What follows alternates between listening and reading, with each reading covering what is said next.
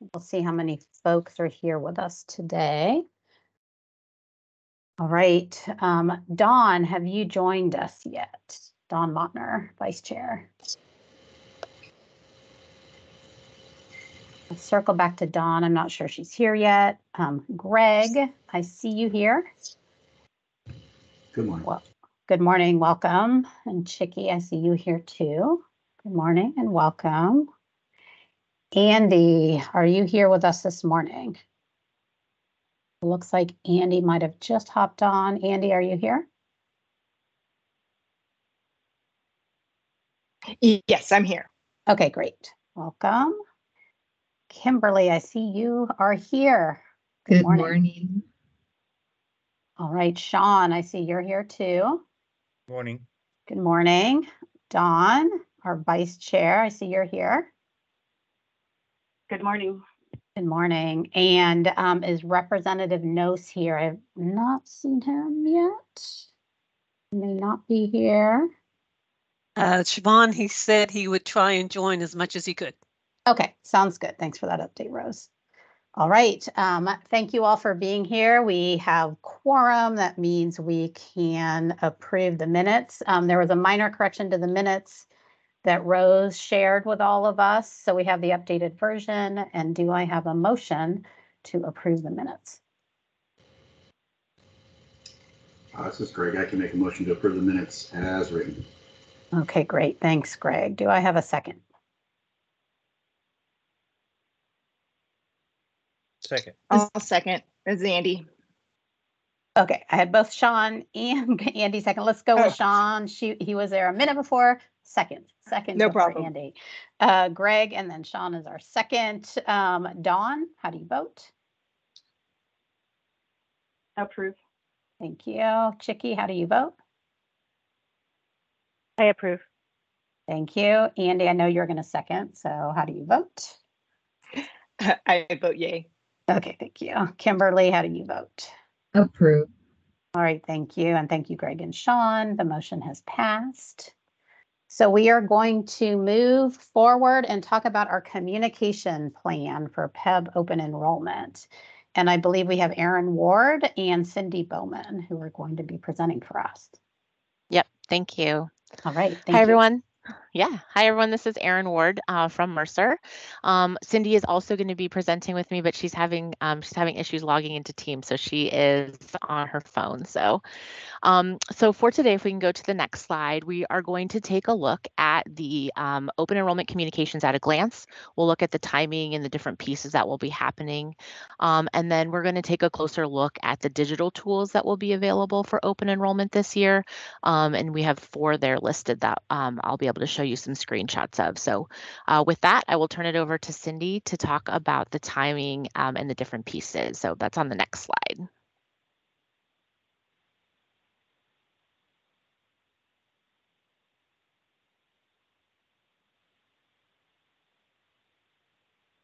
All right, we heard you were having some issues this morning. Cindy, if you're talking, I'm not hearing anything. Are others hearing anything? No. I am on. Now we hear you. On phone. Yeah. There you go.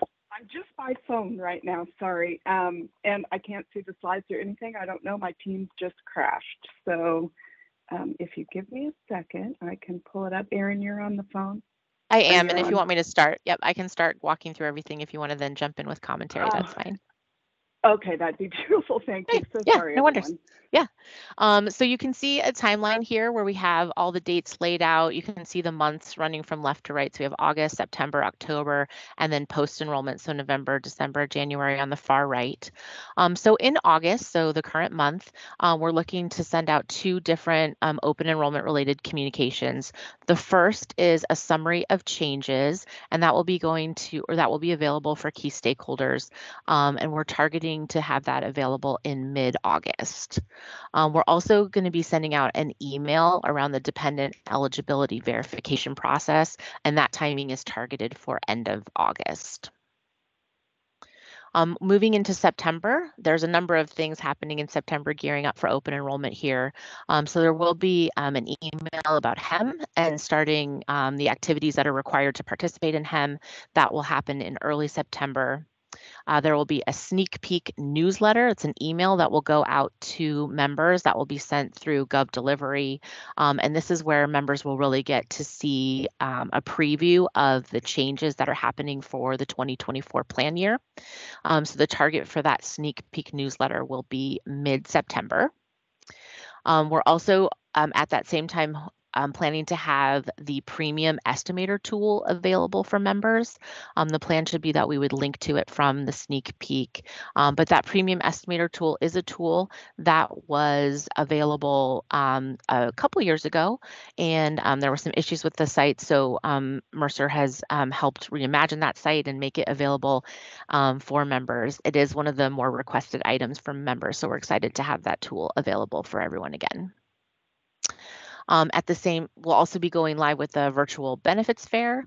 And so that's where everyone can take go on to the fair and learn about the benefits. There will also be webinars from the vendor partners as part of that you can access through the auditorium. So that should also be live in mid-September. There will be a webinar for administrators and around payroll information for open enrollment. The target for that is mid-September. And Cindy, I don't know if there's anything you wanted to add about that webinar. This one here is for agencies and administrators. And are you talking about the admin and payroll? Yeah.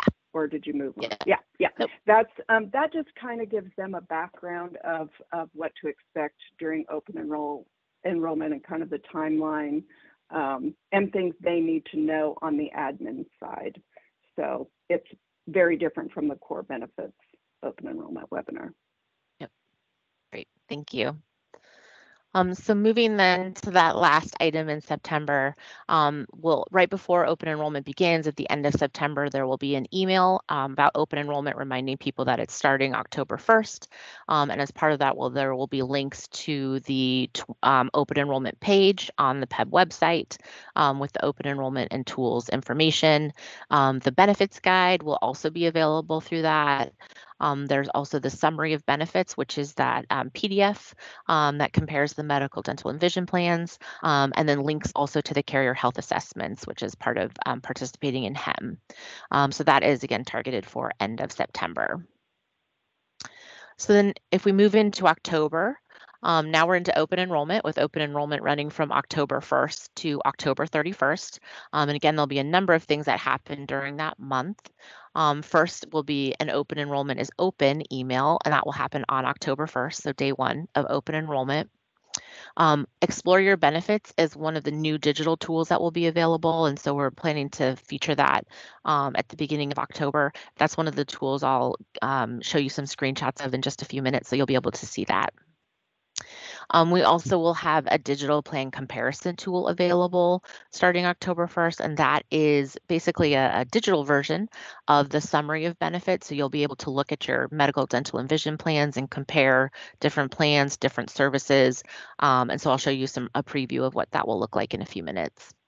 There will also be the open enrollment and the core benefits webinar that's traditionally done. That has not been scheduled yet, but the target timing is for early October for members. And then there will be the FSA and commuter accounts webinar, also targeted for early October. And then throughout the open enrollment period, there will be reminder emails that are going to be sent out each Wednesday. So then moving to the last, sorry, please. So so there's a couple things I just wanted to comment on before you move into post-open enrollment. Sure. First, I want to recognize Representative Gnosis here. Welcome. Thank you for joining us. And on the open enrollment piece, one of the areas that we've had discussions as a board around is dental access. And we flagged that Willamette Dental, it's been an issue for people in some of the counties.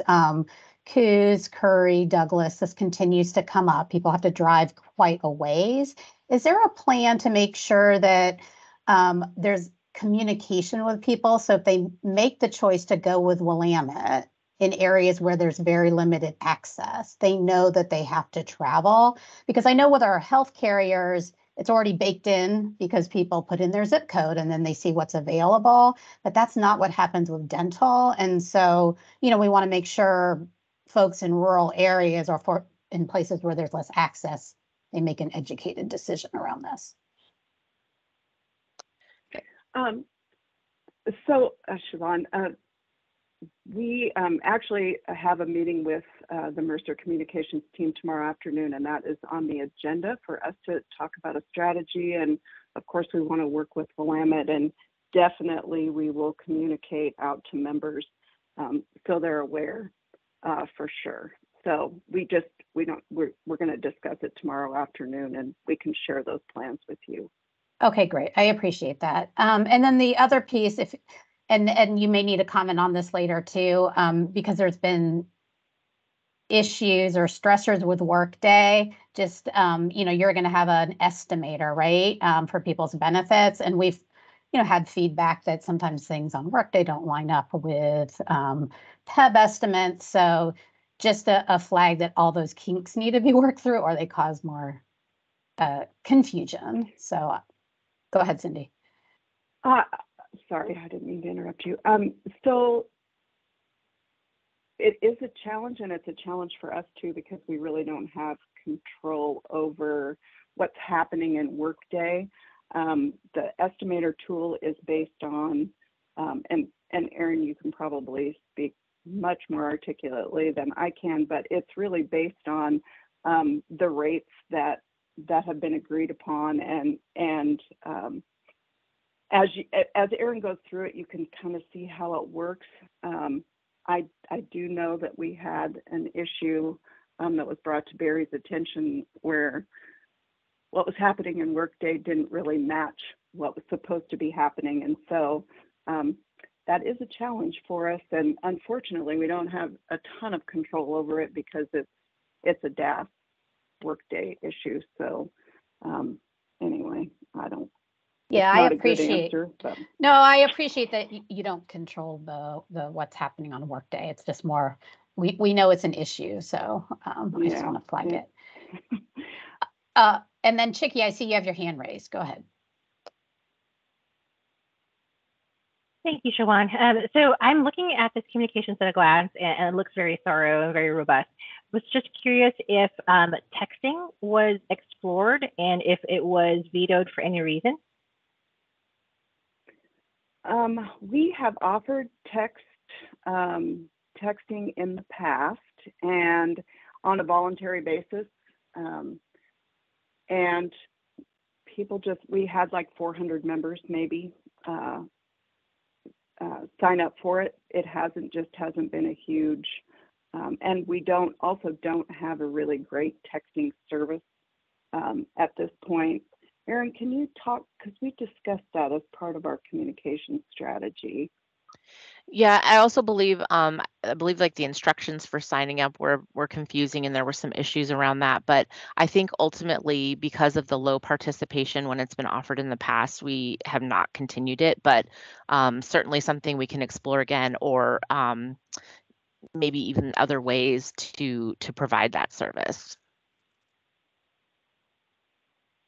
Okay, yeah. So just from the marketplace side, I know that it's becoming a high value tool. And if you need a tool that you could use, I definitely can connect it to marketplace resources for texting. But I completely understand the whole opt-in versus opt-out. Part of me wonders, because a lot of them are public employees, if maybe there's an automatic opt-in because we're sending numbers to work numbers versus personal numbers. So that might be another angle. Just another tool to get attention, because open enrollment is only 31 days.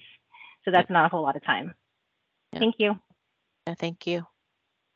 And Chicky, definitely, we'd like to know the resource that the marketplace uses, so we can connect later. And because our tool was really cumbersome and not very efficient, so that'd be great. Sounds good, Cindy. I'll have somebody from my team reach out to you as well. Wonderful, thanks. Yeah, I've made note of that, so we'll talk more about that, because that would be great. Any other questions or comments?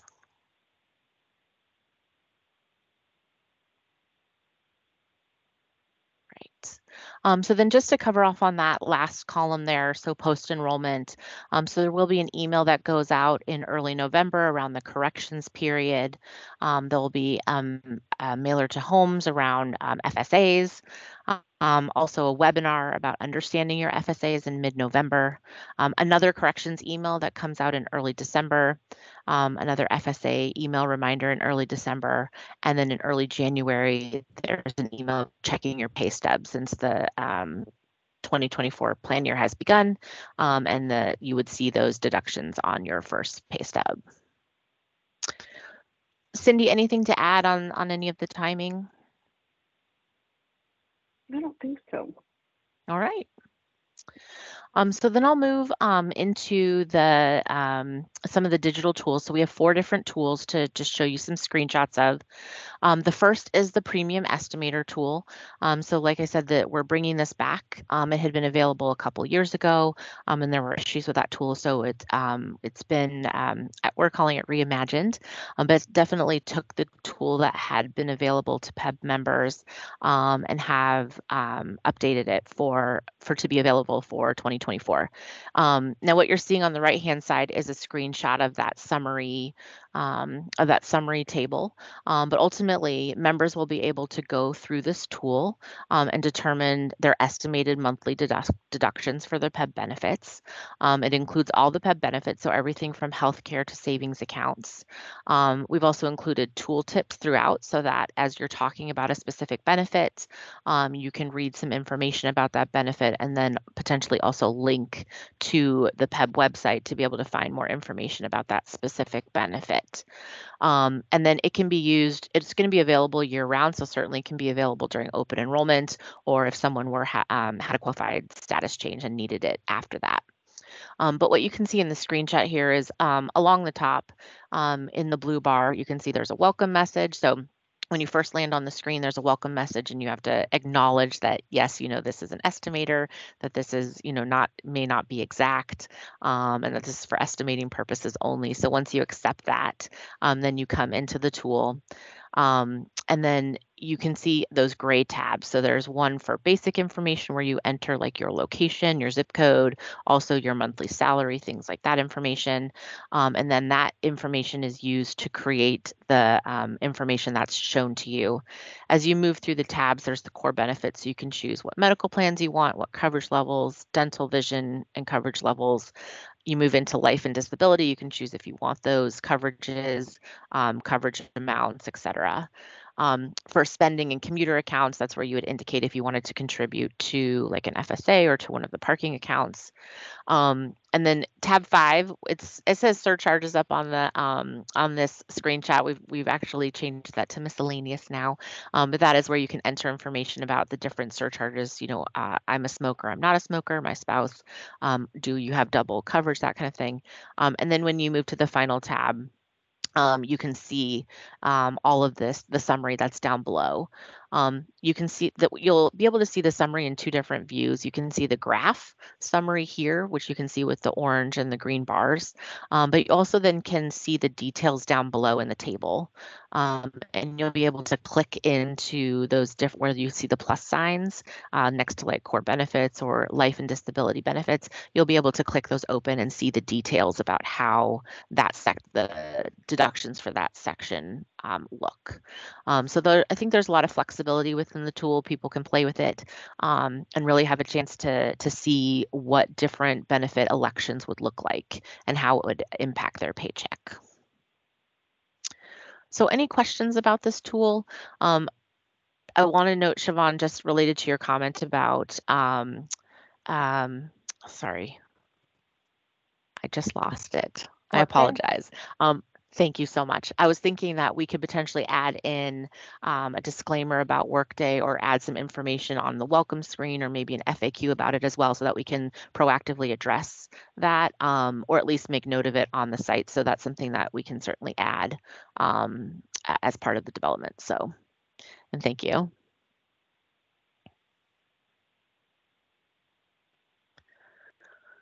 right, so if there's no questions on this one, I'll move to the next tool.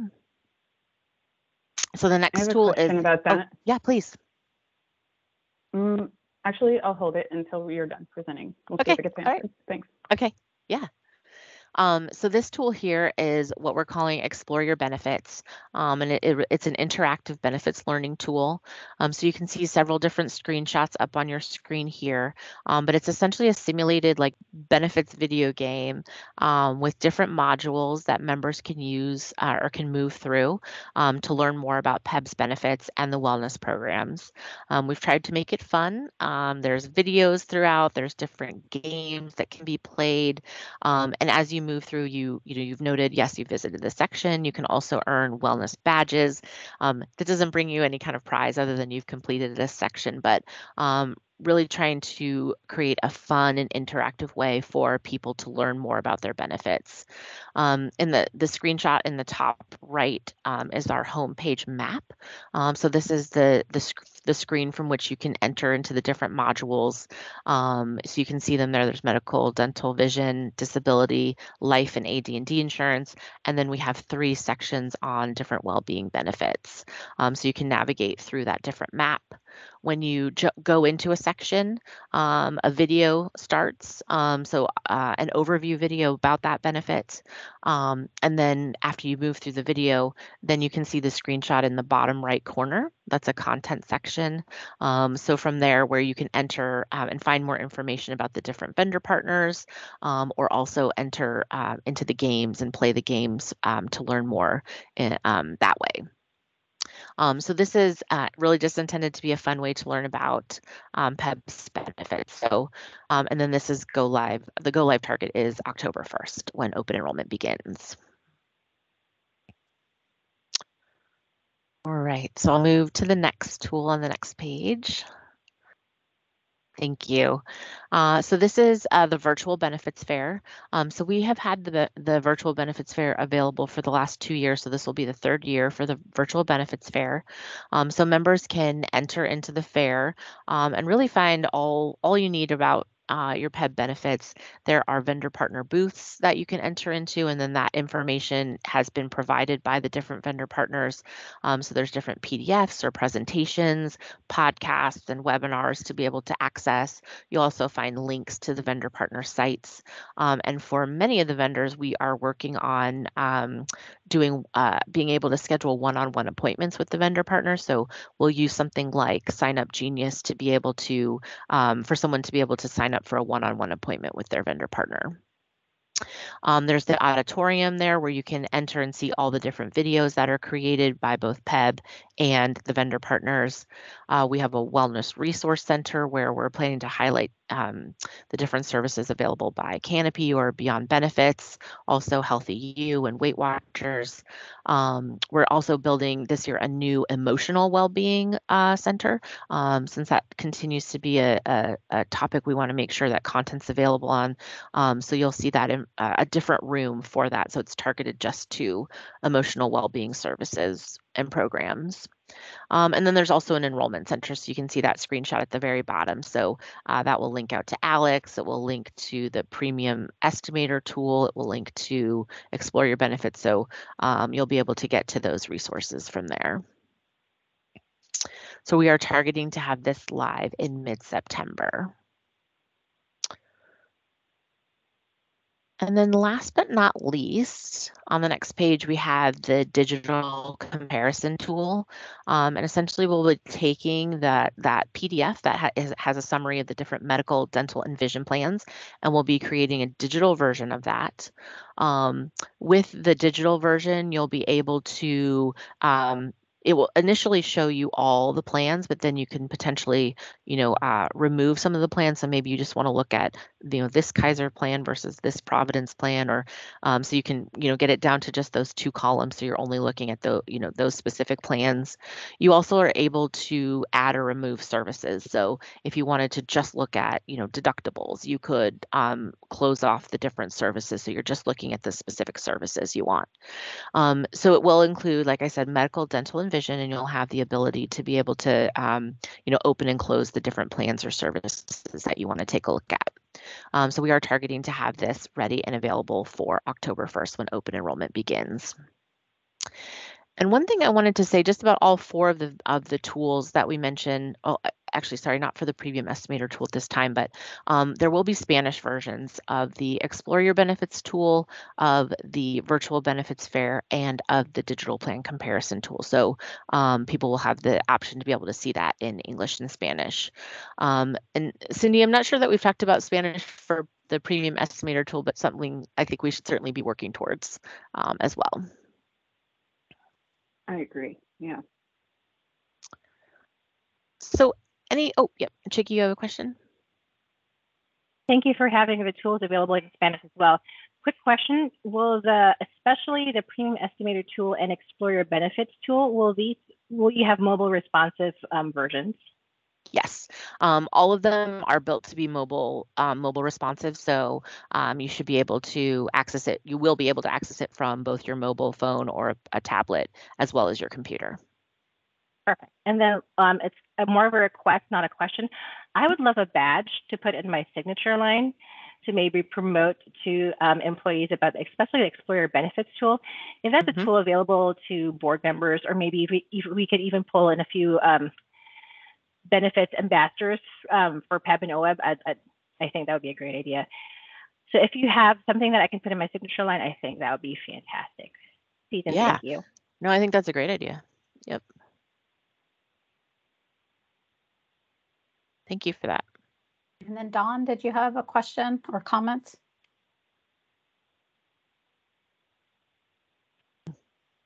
The question that I had was about the who participated in developing these. They seem amazing to me. They seem to be meeting what I would consider to be sort of needs and opportunities to make the information accessible and engaging, and do a good job of giving people different ways to access all the different information that can help them make an informed decision. The question that I had about that was, in developing them, what kind of participation did the Mercer team have with sort of the communities who are the target communities or prioritized communities, those who have been highly impacted by inequities, people who with lived experience, people who might be able to provide perspective on how to get that information to their communities in ways that we haven't done as well in the past. Sort of that constellation of questions in terms of how the tools were developed in centering equity. Thanks. And Cindy, do you want to take that, or do you want me to take it? Well, I can certainly start, and then maybe you can join in. The Mercer team, I just need to give a shout out to them, because these tools, these amazing tools, I think were created with a little bit of input, well, maybe more than a little bit of input from our communications staff, but really the Mercer communications team and their digital partners in the background have created these tools, and we're really very proud of them. In answer to your question, Erin, correct me if I'm wrong, but we have not really, I think those are great suggestions, and we need to talk about how we can maybe pilot the tools with underserved communities. Erin, unless I am mistaken, we didn't really do that in the development of the tools themselves, but I think we have opportunities to enhance the tools for sure.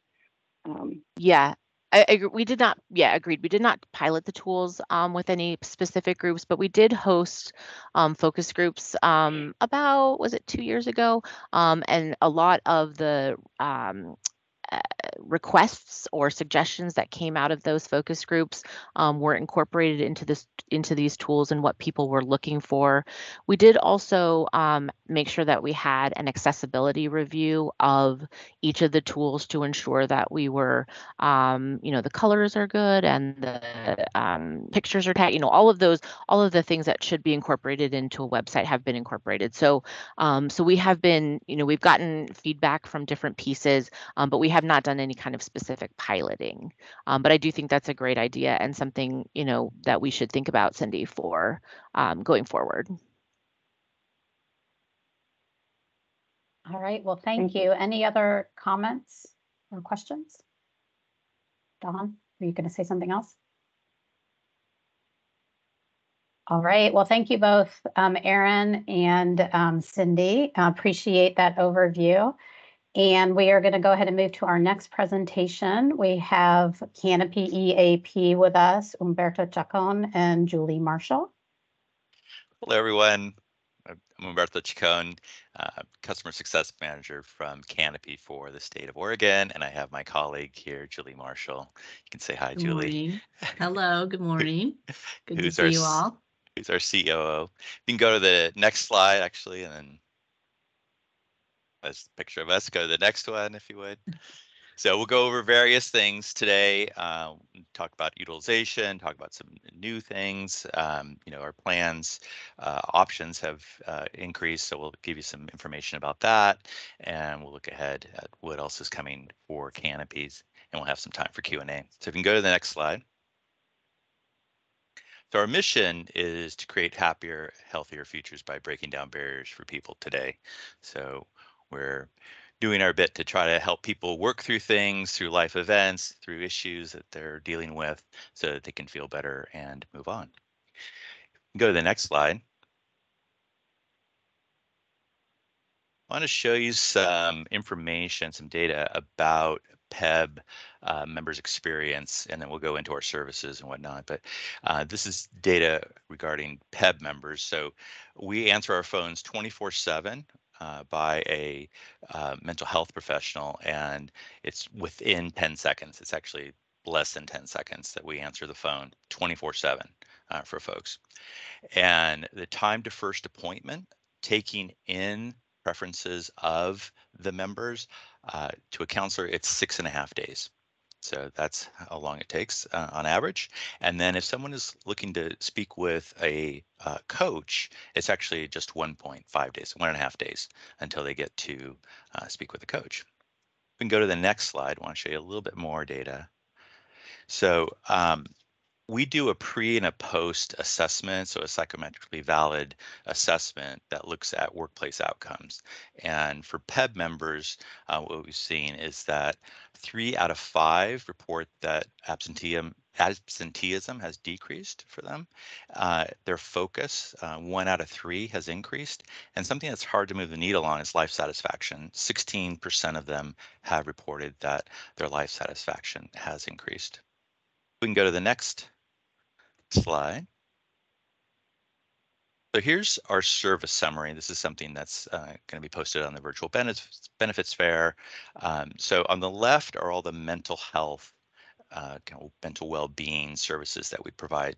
So we have a 24/7 mental health hotline. If people call the 800 number down at the bottom, like I said, it's always picked up by a mental health professional. We can provide in-the-moment phone support, consultations right then and there. If someone has a pressing need or if someone needs to get to safety, we can help them right then and there. And we have counseling.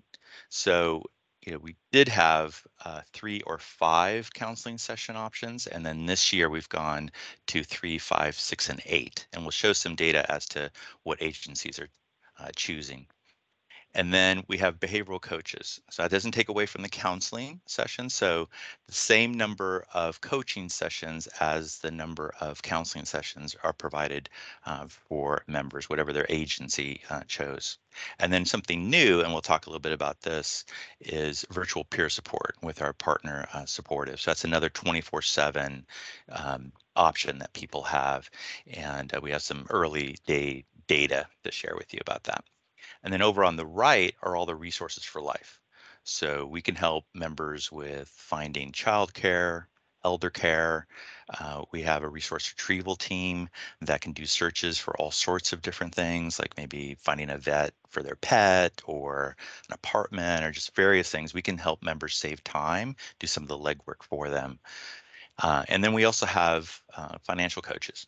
So unlimited financial coaching, not selling any products or anything, just providing information so the member can make a financial decision, and then also provide digital tools if that's appropriate. So maybe around building credit, major purchase, retirement, various types of topics.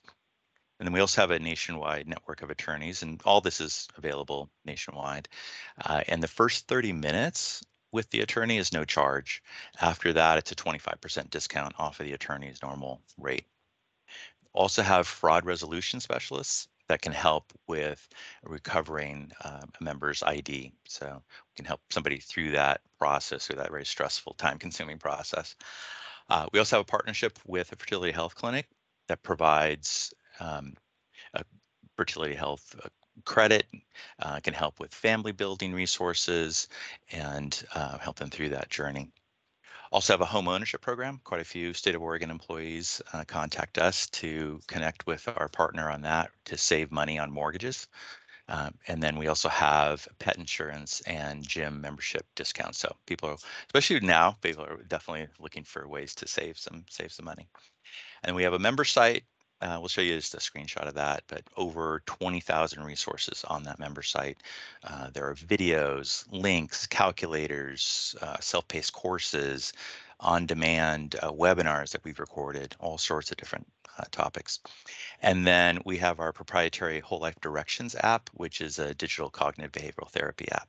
So that's available to PEB members as well. So quite a bit for members. We'll talk a little bit also about for the organization and for HR and managers, but this is for members. We can go to the next slide.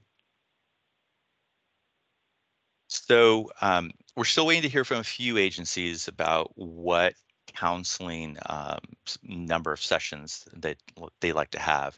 But so far what we're seeing is that 37 of the agencies remained at 3 sessions, 48 remained at 5. And then something that's interesting to note is that a total of 8 agencies have gone up to 8 sessions. So still waiting to hear, but want to just show you that some of the agencies are choosing to go for either 6 or 8, which was a new set of options for them this year. We can go to the next slide. So when people call us, we go through an assessment and a triage. We speak to the member about their situation, what they're looking for, and then also look for kind of the acuity level, the level of need. We also do that on our virtual care navigator, which Julie will talk a little bit about in just a minute. But we go from kind of high to medium to low acuity. So on the high side, we have the mental health hotline. As I mentioned, mental health professionals answering the phone 24/7. Then we have counseling. We also have the new virtual peer support. We have the coaches, and then we have the resources for life, like financial, legal, childcare, that sort of thing. We also have a well-being bot. So that's a text-based set of answers to people's questions. And then on the low acuity side, we have all the self-help resources, all those items on the member site or Whole Life Directions. So just want to show you that we have a virtual care navigator that emulates the call-in kind of experience for people, and we custom, we put together a custom care package for each member, so personalized recommendations for them. It looks like It we looks have like we have a question. Yes. Yeah, go ahead. I can wait until after the presentation. Oh, wait. Okay. Sounds good. Thank you. You can go to the next slide. So I'd like to pass it on to Julie. Oh, okay. I was like, I thought this is mine. Correct. Yeah. So just talking a little bit about our provider panel, which is really important in terms of access and the service to members. And so, that top left box shows we can match somebody with any of those criteria. So we collect this information from our providers, and our database also allows us to then match that based on what the members' needs are. So their language, ethnicity, the age of the counselor, the LGBTQIA+, and on that one, it could be either the counselor identifies as part of that community, or they also have that specialty in working with that population. Clinical specialties like racial trauma, religion, the accessibility of the office, and then experience with specific populations, frontline workers, so including healthcare and public safety and that type of thing. Diversity is very important. Right now, our panel has 39% of BIPOC and then 43% of the LGBTQIA plus. You know, our retention and our recruitment of our providers is very important. We've doubled our provider staff over the last year and a half to help us with that recruitment.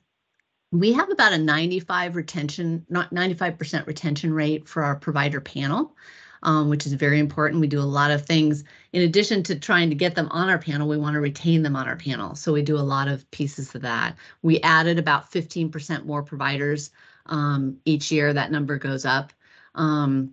Because that's a real important piece in terms of adding those providers. And it's been more challenging over the last few years, as you all know, as we move into this demand around mental health and lower providers.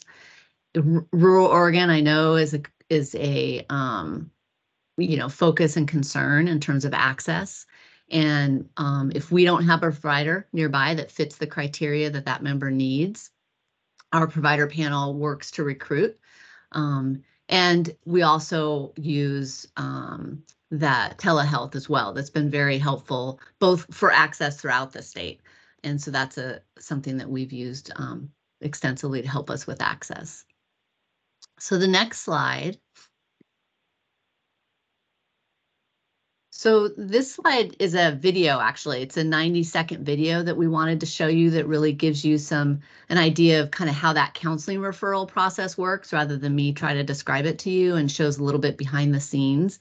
And I think you should be able to play it with the link on there. Is that right? I think it actually doesn't on the PDF. So what I'll do is I'll send a link for anyone who wants to watch that 90-second video. So I'll follow up. We won't mess with sharing our screen. Yeah. So it's a placeholder for now. Yeah. So it is a nice video that we produced it because people are asking, like, you know, how are people getting matched up with their services? And we do a lot of things. That stat that Umberto showed you around that 6.5 days, we work hard for that 6.5 days and have a lot of staff concentrated on that. Because we want to make sure people get matched and have that first appointment. That's not just when they get assigned a counselor. That's when they are sitting in that office, from the time they call to the time their appointment is at 6.5 days. And so we monitor that weekly to make sure that we're hitting that target and have a whole team staff devoted to that case once that member calls in to make sure that that match happens. So that member experience kind of gives you a peek into that. So we can go to the next slide.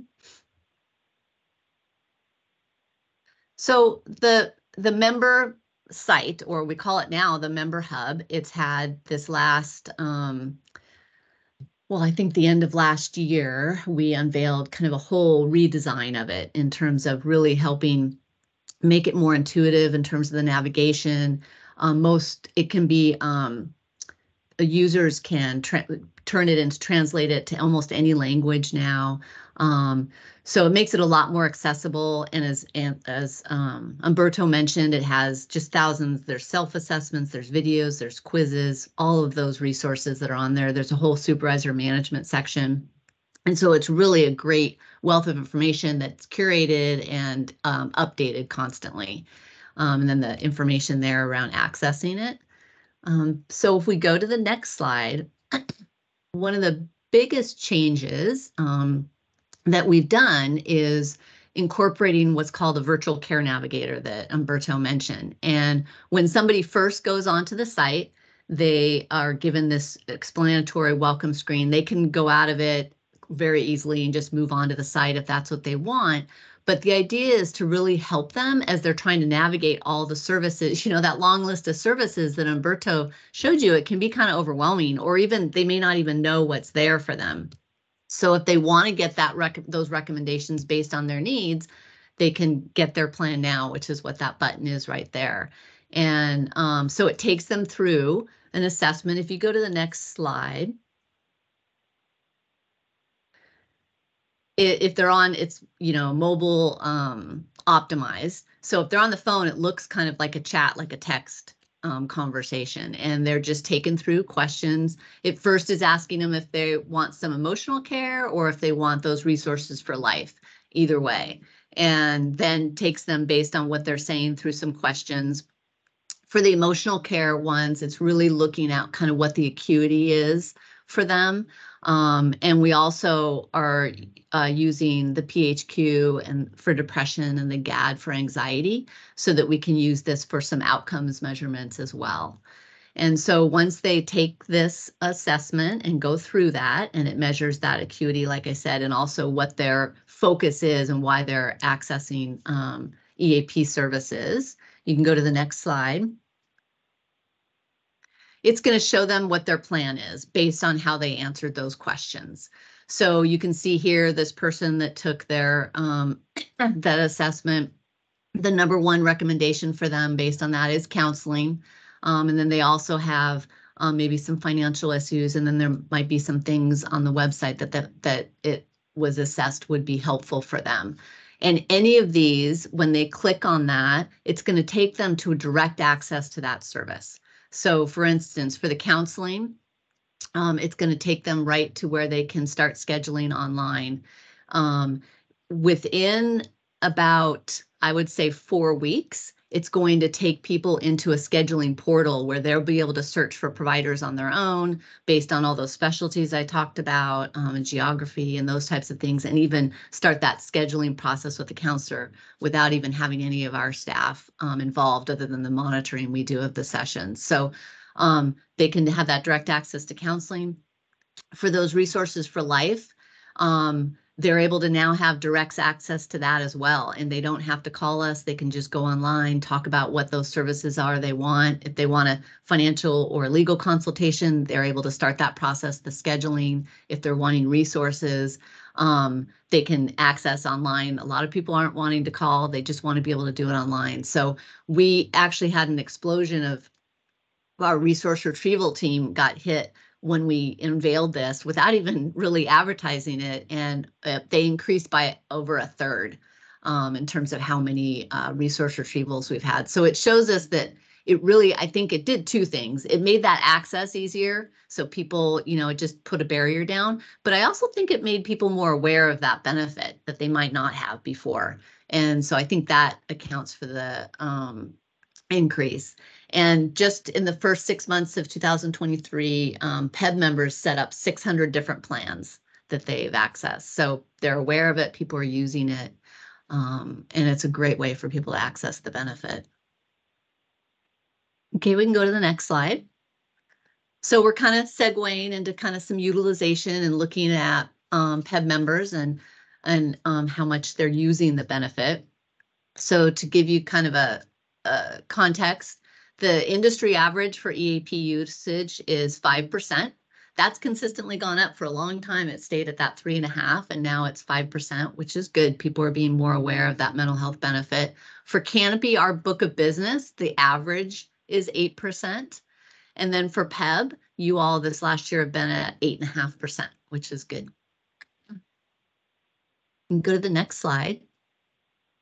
And we have a question from Representative Notes. Oh, yeah, yeah. If you saw that. Of course, I didn't see it. Thank you. Oh, that's okay. I first of all, I'm really enjoying this presentation, and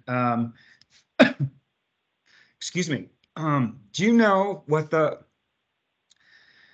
I think there's this thing in the culture right now where everybody's talking about mental health in a way that we didn't prior to the pandemic. Do you have the ability to tell me, maybe off the top of your head, what your utilization was prior to the pandemic, just so I can make a comparison in my brain? Yeah. In terms of when you look, if you go back to that slide, if you just look at that utilization, I think that's held, and I'll let Umberto speak to this too. He's more on the account management side. It's held more. Well, Umberto, have you seen a difference? I'll let you on the account management side. Yeah, so it actually, before the pandemic, it was close to 8%. Okay. But I think what we've seen is that maybe the acuity is a little higher now. So some of the situations are a little more serious, right? So utilization has gone up, and it is trending up slightly. but also kind of the nature of the situations. It's a little more acute for people. Yeah. I also just observed that the benefit seems a lot richer. So I'm kind of glad to see. I mean, so, full disclosure, in a previous lifetime, I was a union representative for 3 different locals. And, have seen various levels of EAP benefit and did not always feel like it was super utilized. And I just feel like the culture is sort of making a big shift around mental health and behavioral health utilization. So, Yeah, okay, definitely. I'll go back on mute. Thanks for taking my question. I should mention, this is actually just utilization of people who were referred to a provider. Right? We're very conservative in what we count as utilization. Julia, talk a little bit about kind of total impact in the moment, but this is just those people who are referred to a provider. Yeah. And you are right. That whole mental health conversation is different now, and in a good way. I do like to see that stigma going down, and I think more people are accessing, but also, it's just in the daily conversation. I'm seeing my counselor, and so that's been a good change. Employers are more aware of it, and they're able to promote it more. So. All right. And I was going to say, Umberto is right about that acuity. And the other thing we've seen that's increased dramatically is CISD requests over the last few years. So more group kind of response as well. All right, next slide. So if you look kind of at the total for the year, over a little over 13,000 members, individual members received services. So 4,600 of those, just to give you a breakdown, received the individual services. So whether that's counseling or the resources for life, 4,500 of those participated in group services. Many of those were critical incident debriefings, but that also includes webinars and like orientations and things like that. And then 3,600 of those use digital resources. So the resources and tools on the member hub, through 50 of that was the Whole Life Directions app. So go to the next slide. So just giving you a little bit, another way to look at some of that data, 60% of those cases, those individual cases, were clinical, meaning counseling. And 40% of them, it says work, family, life, resources for life. That's kind of interchangeable. So that includes the legal and the financial and elder care, child care resources, things like that. The next slide. So this just gives you a snapshot of counseling over the last 4 years. The last column, 2023, is year to date, so it's about half the year. But you can see marriage and relationship, which is usually how it is. It's been number 1 the last 3 years. It's kind of traded places with anxiety, hit the top in 2020. I'm sure you can guess what that was about. That's also COVID related in there, and we were measuring that at the time. Family has stayed at number 3. It's kind of depression bumped up there a little bit in 2023. Grief is a new one in the top 5, and then depression. And so those are the top presenting issues for counseling. And then the next slide. So these are when we have work life requests, legal, and that's been, if we put on 10 years, I think on there, that's kind of been number 1. I will say though, the number 1 legal issue is domestic, so divorce and those types of things. So it's still the family issue is number 1, even on this side.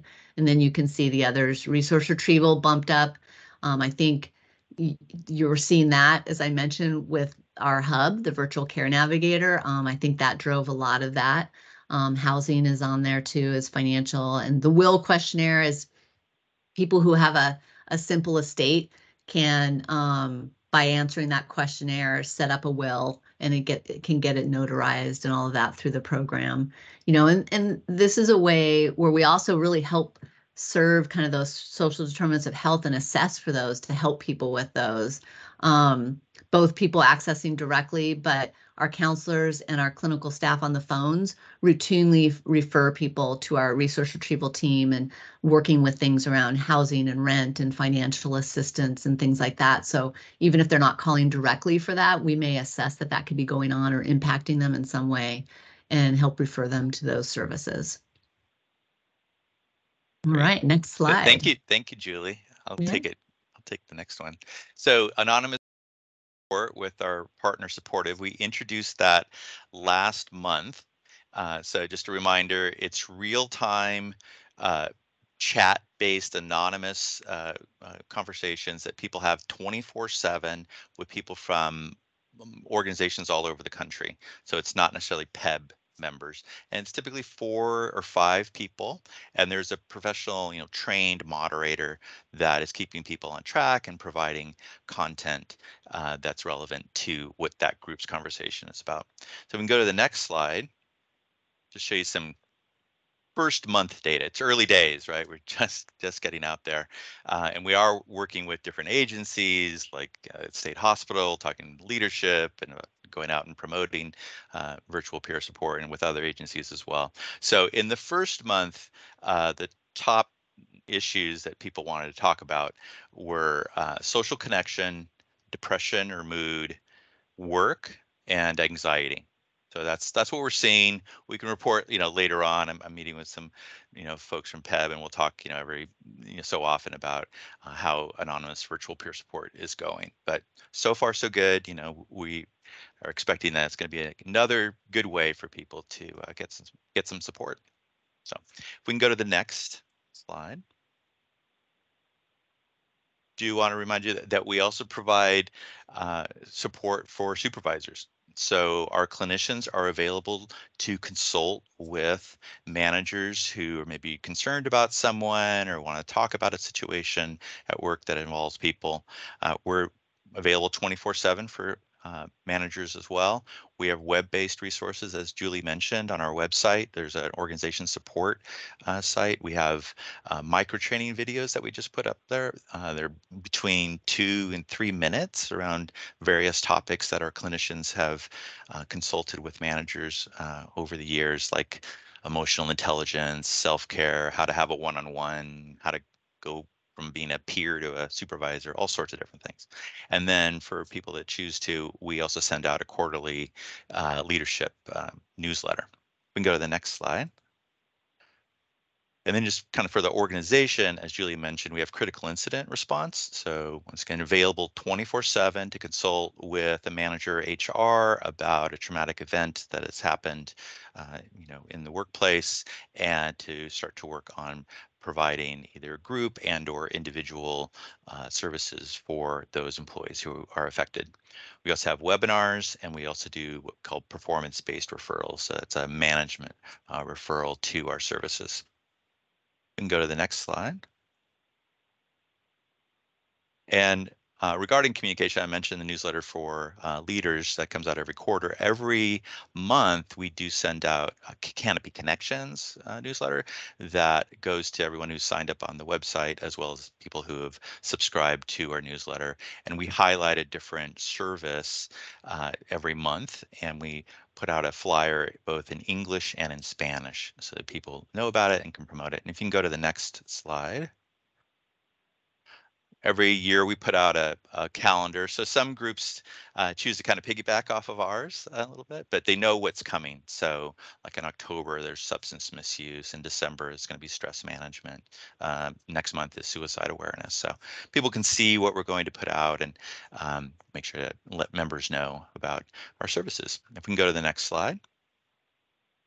Just want to show you, we're trying to be a little more colorful, a little more attention grabbing, a little less wordy. These are some posters that different agencies have ordered to put up in break rooms and whatnot. So we're continuing to move that way. Less black and white text, should be, have to be heard or seen, right? So we can go to the next slide. And then just want to let you know, always working on, what's next.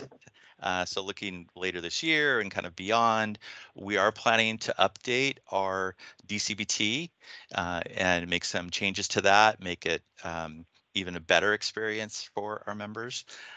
Also, as Julie mentioned, we're just about to launch online counselor search, where people can put in different filters and find counselors, and then also online either self-referral or scheduling with counselors. And then we're also working on a digital coaching platform and we have started doing some blog posts for HR, and we're looking at an HR portal to just provide resources for HR. So that's kind of looking ahead. And if we can go to the next slide. I know we're pretty much out of time, but I think there were a couple people that wanted to ask a couple quick questions. Go ahead, Sean. Yeah. So I'm aware of a member who called Canopy on July 17th. And this person needed some behavioral health services. And this person's requirement was to meet a counselor in person because they need some privacy in their home situation. So, so Canopy took their information, gave them a referral. That took, some days, but they eventually got it sorted out. And so they went to this appointment, and the counselor's main solution and advice was to pray with this person. Now, maybe that's fine, but this member is an atheist, so that wasn't a good match. And I asked, like, did Canopy ask, like, what your religion and background is? And she said no. So that's interesting because around the slides where we were talking about matching to counselors, you would think that like religion, creed, etc. would be one of those criteria. So that's interesting. Okay, so then they gave them another referral. So they agreed, like, okay, it's not a good match. So that went on several days. No one, this referral didn't contact them. So they called back Canopy and said, I haven't heard back. And they, oh, gosh, that's really frustrating. We'll send another referral to this counselor to be sure that they saw it. More days go by. Counselor does not contact them. So then they contact Canopy again. Canopy's like, well, I don't know what happened, but we're just going to give up on that one. And then they gave them a third referral. That one didn't respond for 4 or 5 days. They responded back to they contacted Canopy again. Well, I haven't heard back. Wow, this is really frustrating. So, like, we'll send another referral to the same person again to be sure. And at this point, this member has given up on the idea of an in-person, their original requests, and it's just like whoever. So then upon this, I don't know, whatever this count is, 6th referral, then the person gets back to them, and now they are scheduled for September 5th. So July 17th, September 5th is the scheduled date. So that's far beyond what your statistics show. So just wanted to get your feedback. Is that our like goal here of what we want to see on customer service? So no, no, obviously not. And, I'd want to even be able to look into that case to see there are cases where there are challenges, right? That 6.5 days is our average. So we do have cases that are much shorter than that get matched up, and ones that don't, that go longer, like this case. And that would be included in that data because we count all those cases, right? In terms of that first appointment date. So I would have to look in terms of what those challenges, that first challenge with the provider with the religious praying, I'd want to even know more about, because we wouldn't have, unless somebody specifically asked for that, we don't assign them to counselors that have that initial approach. So it sounds like that could be a quality issue with that provider that we would want to know about so we can investigate with that. Well, that's so usually member initiated, so that should not have happened. Go ahead. So my Sorry, response Sean. to that is like they just this member, Googled the person after. It's very clear on their website. The counselor, like, yeah, this is my approach and so on. Yeah. So that's just like a little basic research on one's own network, right?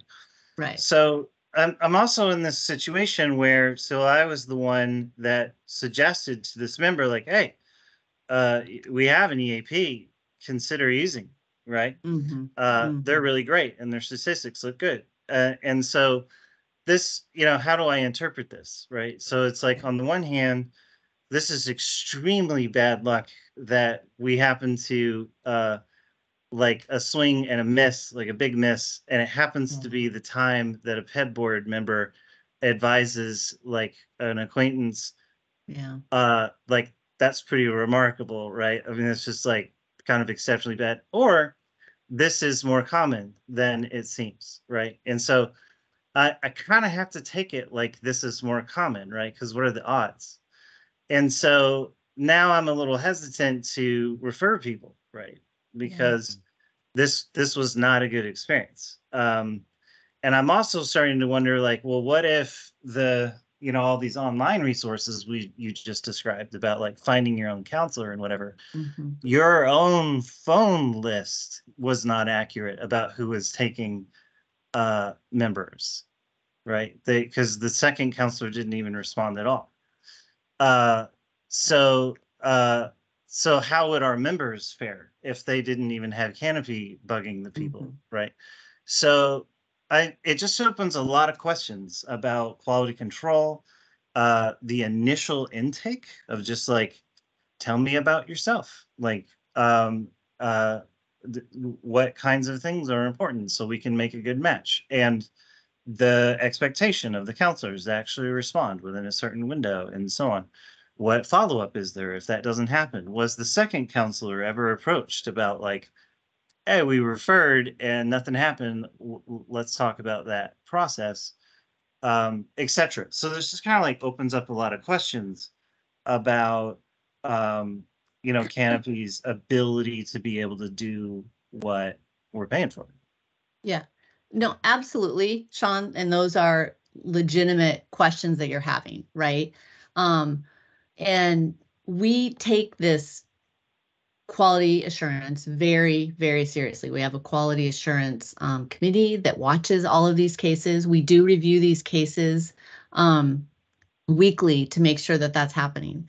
So I would assert that this is a bad luck one.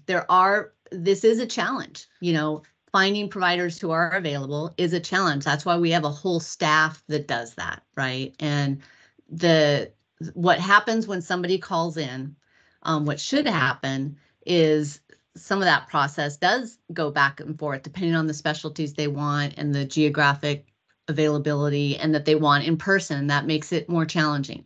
And so our staff works to match those counselors. Now we work with our counselors to let us know when they have availability.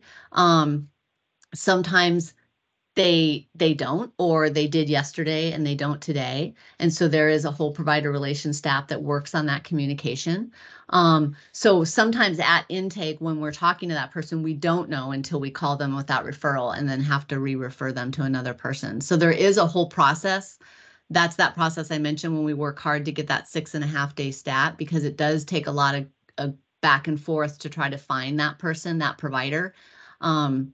Because it is almost impossible sometimes in today's for people to find a provider just by going through a list. And so we have to do that. So providers had availability yesterday, don't today. And so it is a difficult process.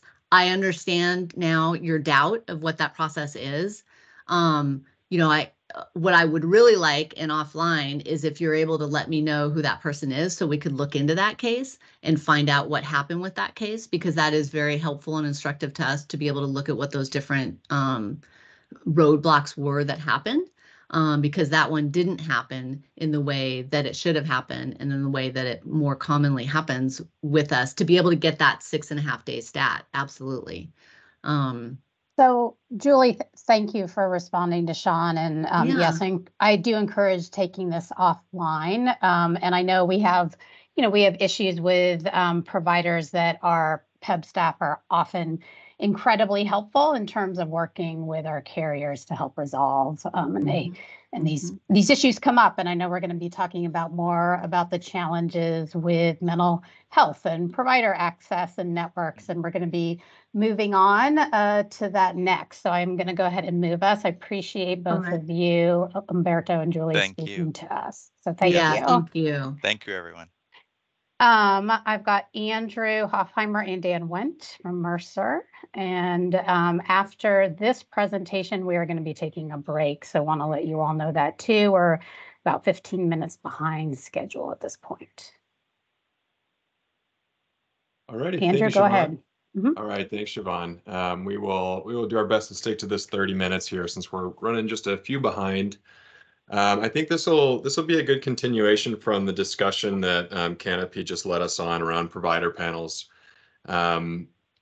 This obviously is more focused on the medical plans, but nonetheless, some of the same issues I think will surface.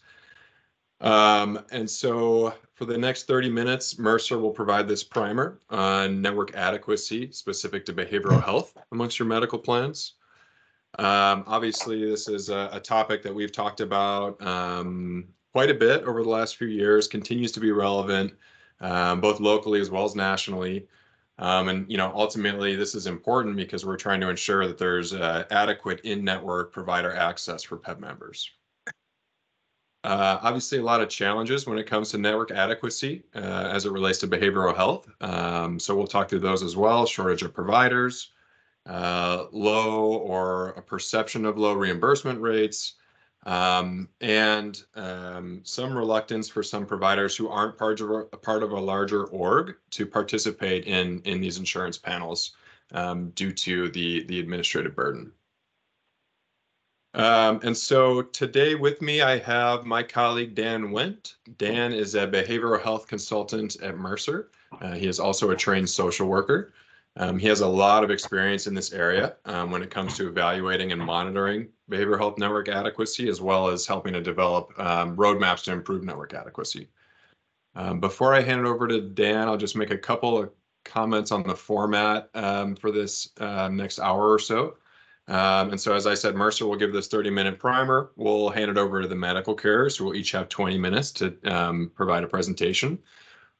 We had asked the medical carriers to respond to some questions, and you will see those written responses in the back of your packets, board members.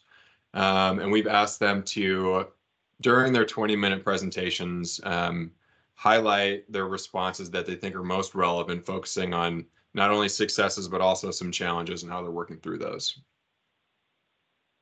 And so with that said, Dan, I will hand it over to you. All right, thank you, Andrew. Good morning, everybody. As Andrew introduced me, my name is Dan Wendt. I'm a principal consultant with Mercer. I've been with the firm here for about 12 years.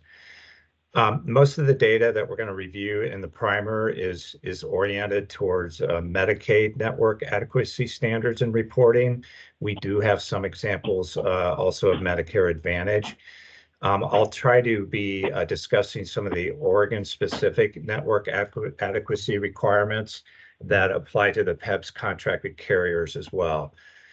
The primary intent behind quantitative network standards is really to promote timely access to behavioral health services. However, I will say that the evidence base to support improved access to care is limited just based on establishing network standards. I think there definitely needs to be some additional research to really understand how the network standards would enhance access to care and improve utilization of services. And it's important to identify the standards that are most effective, that are based on the characteristics of a particular geographic service area, like a rural county or a place where there may be shortages of healthcare professionals. There's other barriers specific to the behavioral health field that limit the ability to study the impact of network adequacy standards. Some of those include a lack of consensus in defining and interpreting standards across geographic regions, the impact of workforce shortages on meeting the standards. Sometimes there's a lack of specialty providers that can render time and distance standards challenging or impossible to meet. Andrew mentioned the perception of low reimbursement rates that limit providers' interest in perhaps joining networks. And then there's always issues with inaccurate, out of date, and non-user friendly provider directories. So once network adequacy standards are established, the administrative oversight entity, in this case PEB, must conduct oversight and monitoring, which can be resource intensive. It also requires personnel with the appropriate knowledge, skills, and abilities to effectively assess the ongoing sufficiency of the carrier's behavioral health network. I will call out, again, I will call out the Oregon administrative rule requirements when applicable here. Specifically, I believe that's 410, 141, 3515, and the section of the rule is network adequacy. So for the next slide, the agenda for this presentation. I'm not sure who's controlling the slides. This is Rose. I'm controlling the slides. Okay. Do you want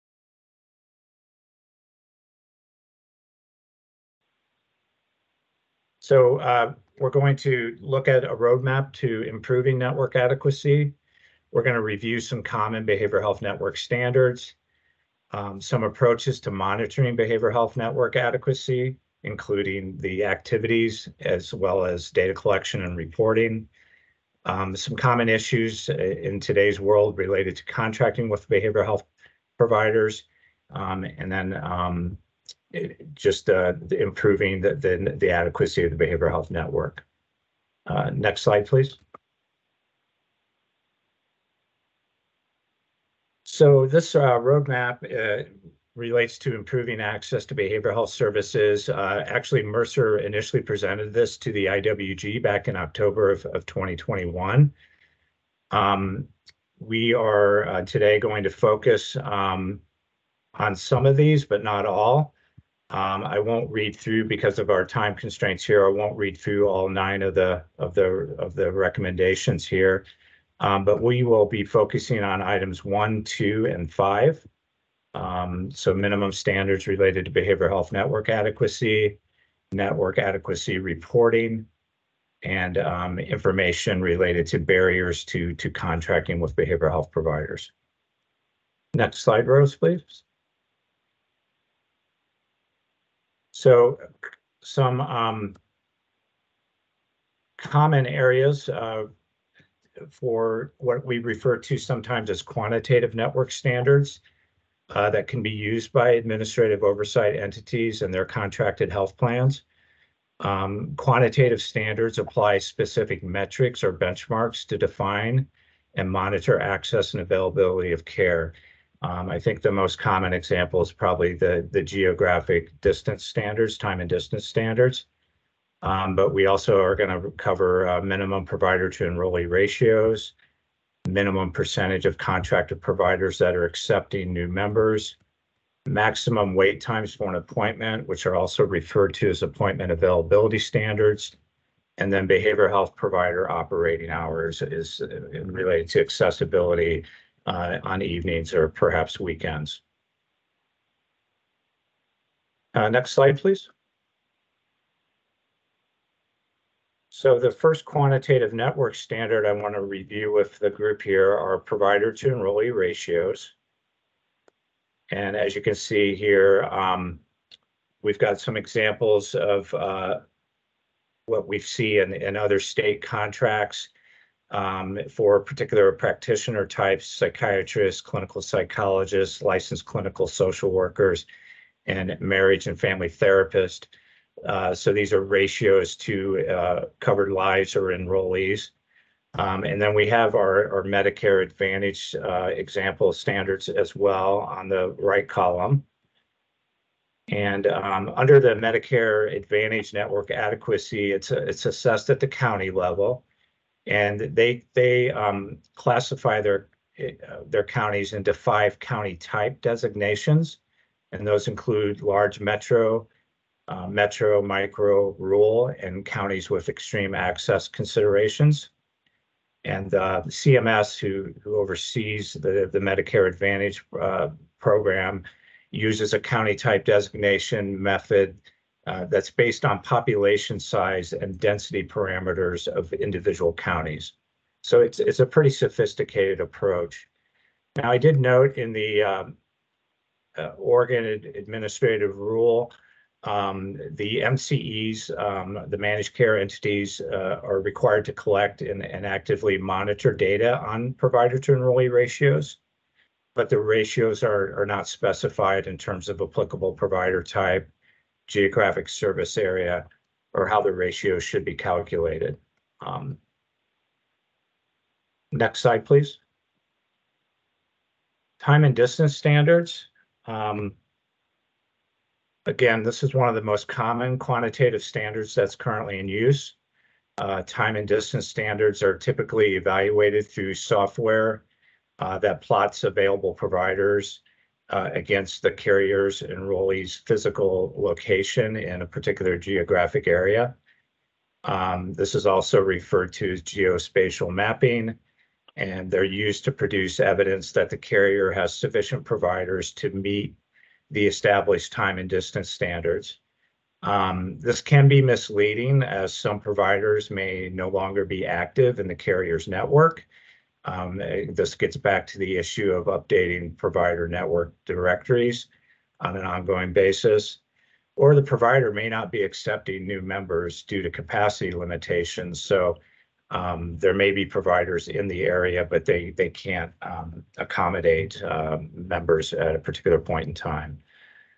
When we looked at the Oregon administrative rule language, we did note that there are time and distance standards, and those are for urban areas, 30 minutes or 30 miles, and for rural areas that converts to 60 minutes or 60 miles. Next slide, please. This next one relates to providers that are accepting new referrals. The percentage of providers accepting new clients is a quantitative metric that's used to measure network adequacy and provider availability. Accrediting bodies require organizations to either report the ratio of each type of behavioral health care practitioner to the number of members, or the ratio of each type of behavioral health care practitioner that's accepting new patients to the number of members. The application of this standard is a little less common. Medicare Advantage and many Medicaid programs denote which providers are not accepting new patients in their provider directories, which again require frequent updates, at least monthly is the recommendation. As with provider to enrollee ratios, a state can elect to restrict the standard to high volume providers when considering this measure. Again, this requires the administrative oversight entity to define the types of high volume behavioral health providers, establish the measurable standards for each type of practitioner, as well as standards for the geographic distribution. And then it's recommended that this performance be analyzed at least annually. Examples of high volume providers include practitioners such as psychiatrists, clinical psychologists, clinical social workers, marriage and family therapists, substance use counselors, addiction medicine specialists, and psychiatric clinical nurse specialist.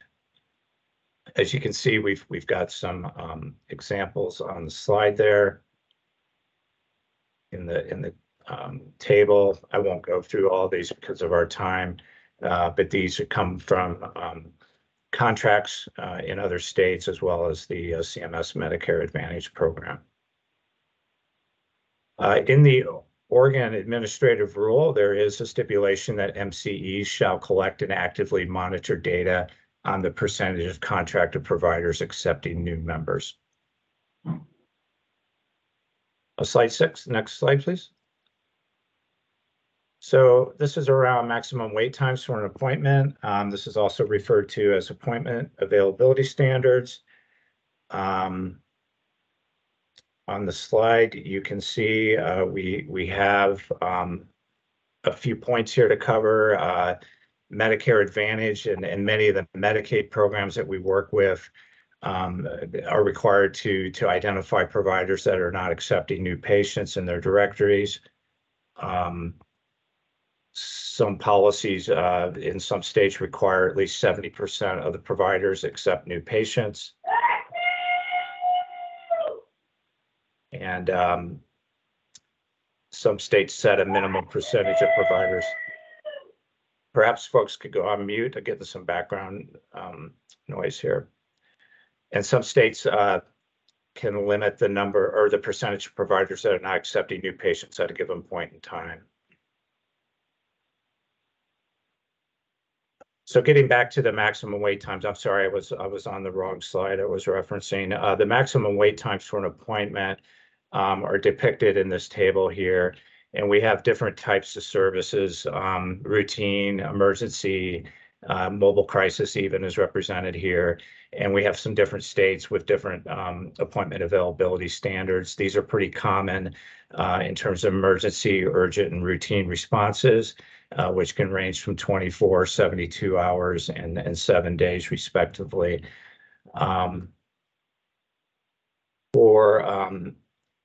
For the Oregon administrative rule, there is a requirement that the MCEs collect and actively monitor data on wait times to appointment, including specific data for behavioral health wait times. But the specific timeframes are not specified there. We also have accrediting bodies that have recommendations around different timeframes for appointments. For instance, urgent care within 48 hours, initial visit for routine care within 10 business days, or follow-up for routine care within a time frame defined by the organization. So that's kind of left open. Next slide, please. This quantitative network standard refers to provider operating hours. Again, this promotes easier access to care when appointments are available during non-traditional work hours or even weekends. Network standards for operating hours specify when a member should have access to behavioral health services apart from the emergent and urgent services. We found in our research that few states require standards that include expanded hours of operation or even weekends or evenings. Some states do. Most of these operating hour standards indicate the services must either be comparable to commercial plans, like medical assistance fee-for-service standards, or they say something like consistent with normal business hours, or even meeting the needs of the eligible population. So again, very broad, a little bit difficult to measure and monitor in terms of oversight.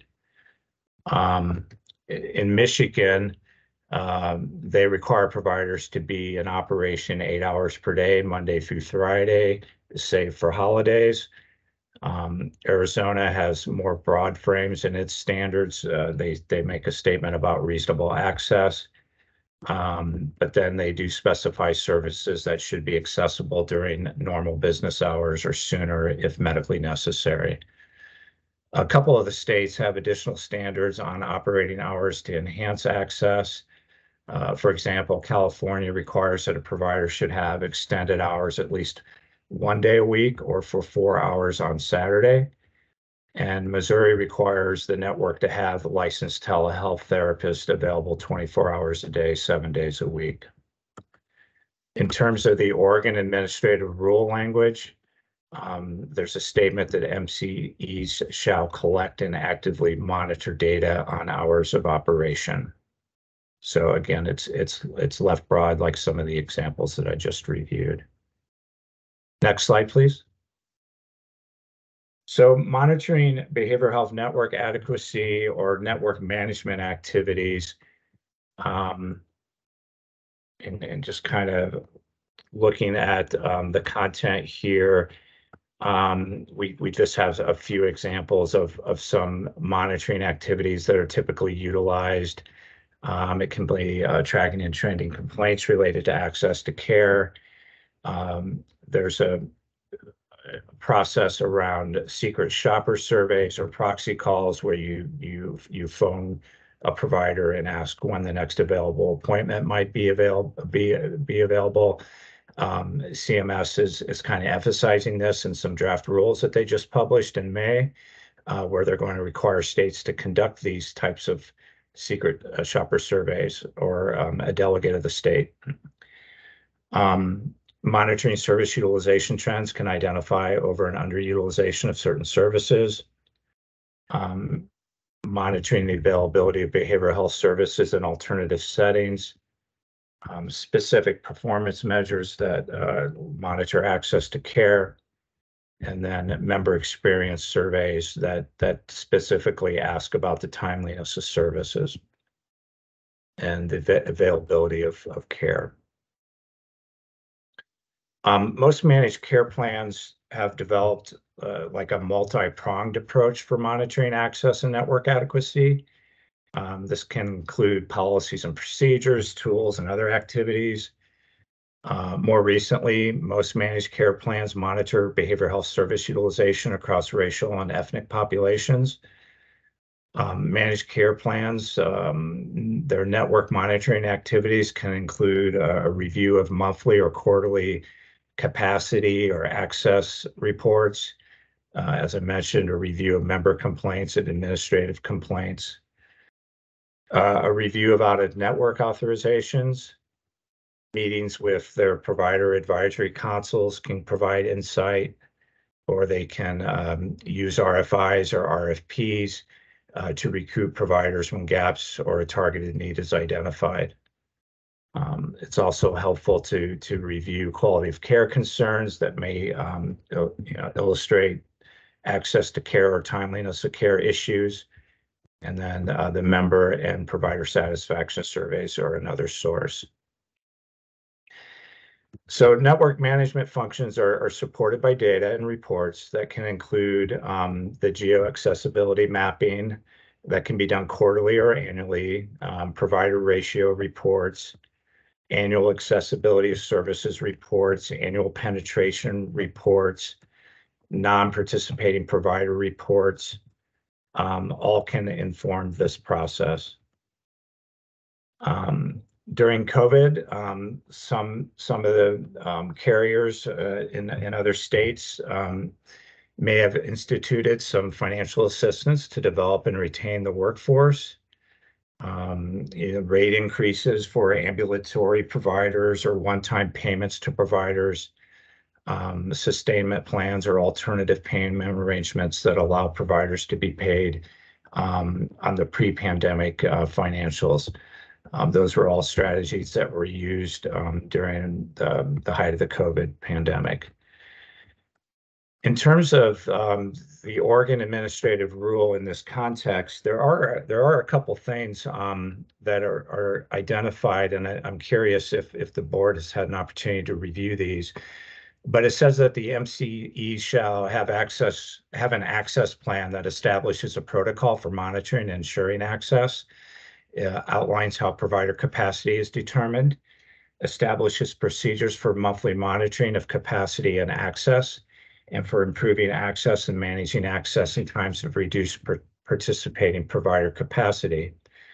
And in addition, the MCEs must submit a delivery system network or DSN report annually to the authority that includes access data, other access related analysis in the form and manner required by the authority, including but not limited to capacity reports on behavioral health access, interpreter utilization by the MCE's provider network, and behavioral health provider network. So very relevant reporting that's required that's directly tied to this topic we're discussing today. Next slide, please. So contracting with behavioral health providers, big challenge right now. If we look at some of the challenges that are identified here on this slide, there's definitely a shortage of practitioners and behavioral health service providers, particularly in clinical or in rural areas. There are particular types of providers that are difficult to find. the perceived low reimbursement rates. Some providers don't want to participate in a network due to administrative burden or perceived delays in claims payments. We've have documented shortages nationally of psychiatrists and social workers and other types of practitioners.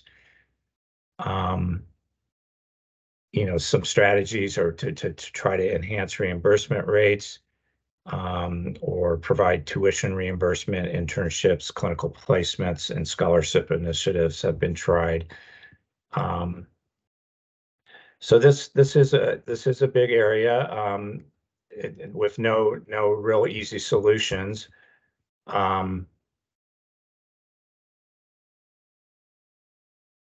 There's nothing specific to workforce development initiatives I was able to find in the Oregon administrative rule, but that is one thing that some states have adopted.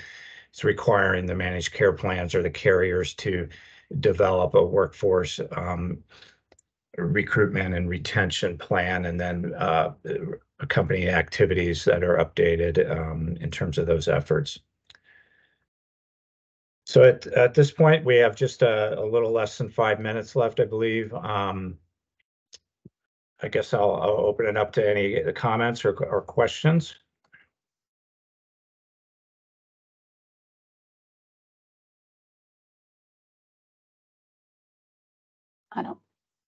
I don't see anything from board members. Go ahead. Okay, thank you. Andrew, I'll turn it back over to you to close us out here. Sure. Thanks, Dan. I really appreciate that overview. And so I think Siobhan, before we get into the medical presentations, I think we had a break scheduled. So I don't know if how long you want that to go on for.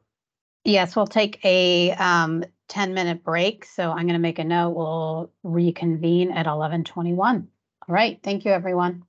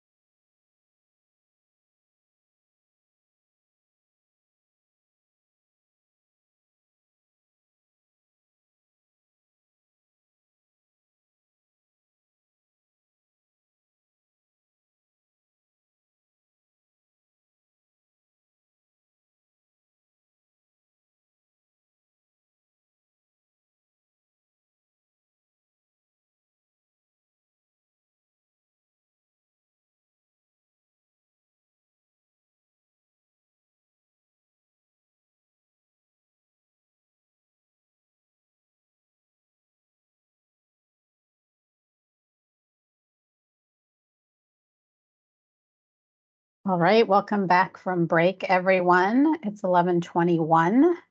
So I want to make sure we have Dr. Paul Geiger and Dustin Howard and Stephanie Dreyfus with us.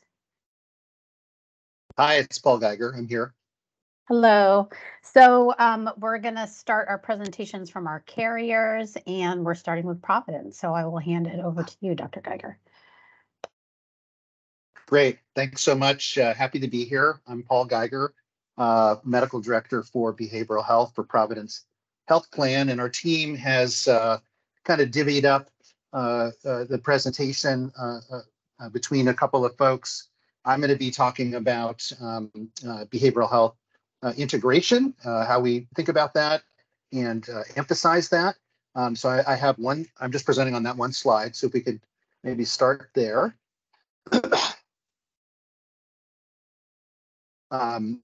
So a couple of things about behavioral health and physical health integration is, we at Providence Health Plan really do value this as a concept, and we support it. I'd start by reminding folks, this is probably not news to the board, but we did make a significant decision a few years ago to insource the behavioral health service line.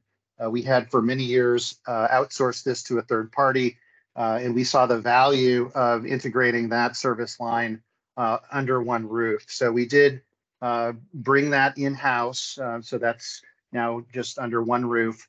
That's been the case since for PEBB since 2021. We've got a model where we partnered with Carillon, who provides some expertise in utilization management and case management, but we're the client and we oversee that relationship 100%. We hold the risk, we write the policies, and so that's all under our control.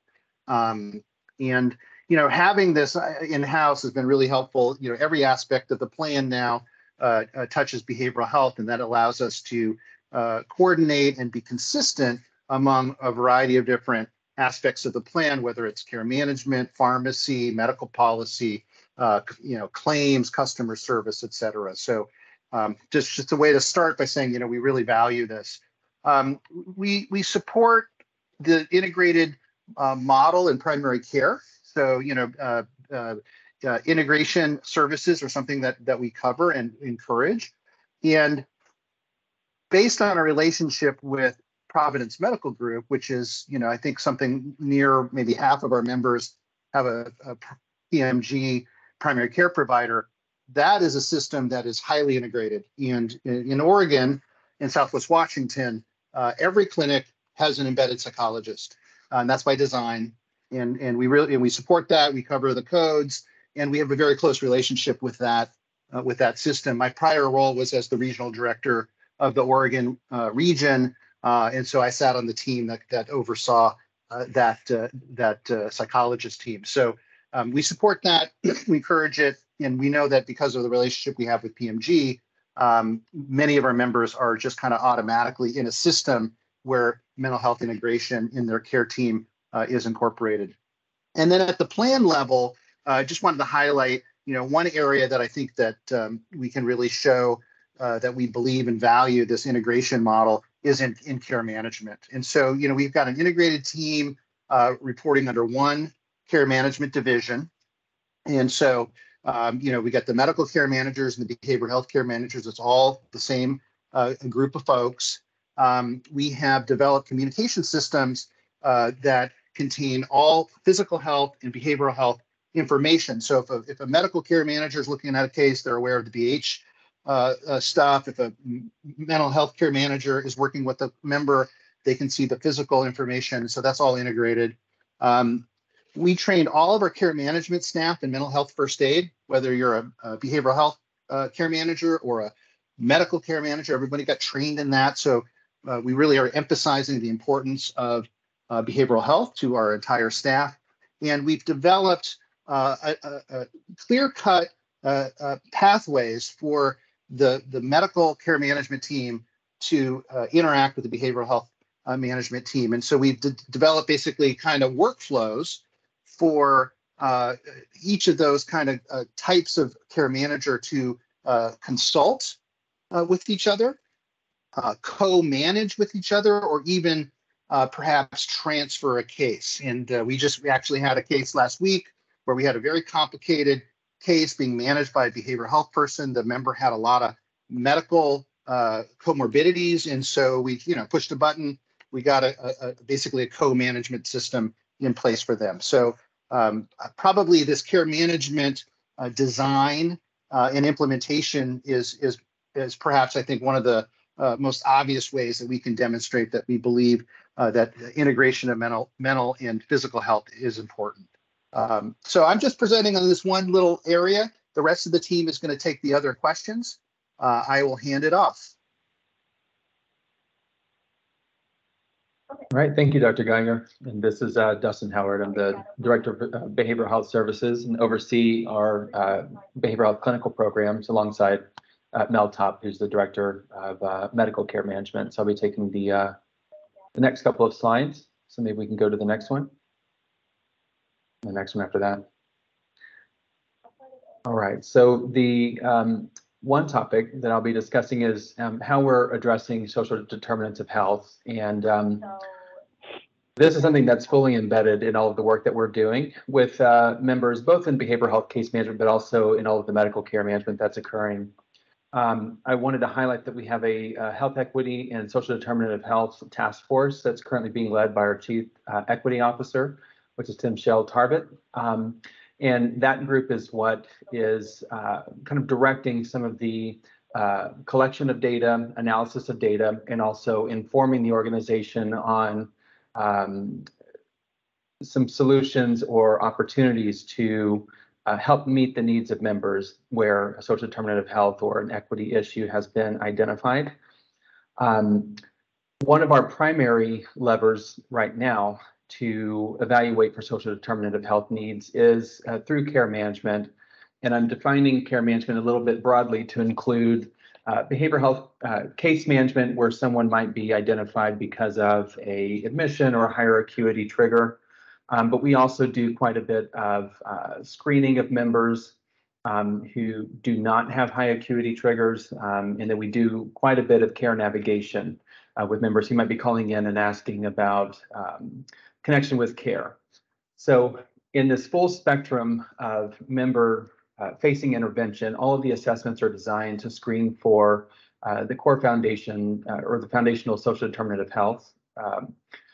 Particularly food, transportation, and shelter is where the primary focus has been. And when these things are identified for a particular member, that is incorporated into their overall care plan and used to help coordinate a member into appropriate services, either something that's internally offered through Providence Health Plan, such as our food disparity program, or to external community resources to help bridge the gap where we may have identified those. Some other ways that Providence Health Plan is identifying social determinant of health needs is through direct member report, through the enrollment forms where these things are being requested and asked about directly from members. There's the self-reported data through the care management assessments, which I just discussed. And this information is also being pulled from claims data, eligibility files, electronic medical records, and CMS data. So all of these different areas are being aggregated and analyzed by our data analytics team to help trend some of that information, which is what's informing interventions that the team could recommend that the organization begin investing in. And so there's also some geocoding of publicly available data to try and give some good faith estimate into what needs may be present in certain communities that are within the footprint of Providence Health Plan, which also informs some of the interventions that are being considered. Next slide. Okay, so this pivots to wait list for covered behavioral health services, which is kind of a difficult question to answer, but I'd like to answer this from the health plan's standpoint here. So we, as the health plan, do not maintain any wait list for services. However, we're aware that there are at times providers that do have wait lists, And this could be facilities, specialty services, or even outpatient services. Where we're typically seeing this right now is around some of the specialty clinical interventions at any level of care, particularly for eating disorder. ABA can also have this particular issue. And so the way that we're trying to manage this on our side to make sure that we're helping to steer people to the right levels of care, right facilities, right providers that have availability is one, our care navigation team does maintain a live list of providers that we have called for a particular member inquiring about their availability.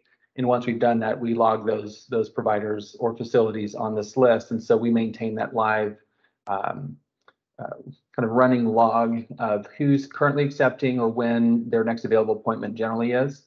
And so we consult those lists when we're trying to provide members with referrals for whatever their needs might be. And that's proven to be pretty successful. We're able to stay pretty well on pulse with facilities that have wait lists, which we're not seeing as often, except for some eating disorder programs. But for the ABA providers, that's where we've kind of seen it more often. And so that's where we've kind of focused some of our wait list logging. Some other ways that we've helped to mitigate this is by looking at virtual options, both for IOP and IOP equivalents for mental health and other specialty clinical populations like eating disorder, looking into OCD, which we know can be a difficult population to get into care promptly. And so those are ways that we're also trying to help to mitigate some of the wait list challenge to make sure that folks have access to care quickly and are not kind of waiting and languishing while they try to get the care that they need. So that is, I think, it for me. And I'm going to pass this on to Stephanie. All right, thank you. I just need the next slide. Thank you. So I'm going to talk a little bit about our network and our network standards, and appreciated Mercer's presentation because ours is very consistent with some of the things they brought up. So the three ways we really formally, I would say, measure our network is by member ratios. And we use a company, we kind of use community standards combined with a organization named Solucient to come up with those ratios. Excuse me. For time and distance, we do use the CMS standards, and Oregon for commercial uses the CMS standards. So that is consistent whether it's Medicare or Oregon. And then for appointment availability, we do have recommended appointment availability standards within the health plan. So in terms of how we are meeting those standards, before I kind of go into how we're doing, I want to be really clear, and I'll probably reiterate this a few times, that regardless of how we're doing on those standards, even if we're meeting, we know that that does not tell the full story of kind of what members are looking for, what kind of access we all want members to have to behavioral health services. So our network is always open everywhere to all provider types. We're always actively recruiting. And of course, we always have an extra emphasis on providers who can provide diversity into our network or fill a unique need or a network gap. So I don't want to leave anybody the impression that whether we're meeting or not, that means we're not actively recruiting to try to always increase. The other thing I want to specify, which is included here too, is when we measure how we're doing across our standards, we do not include telehealth only.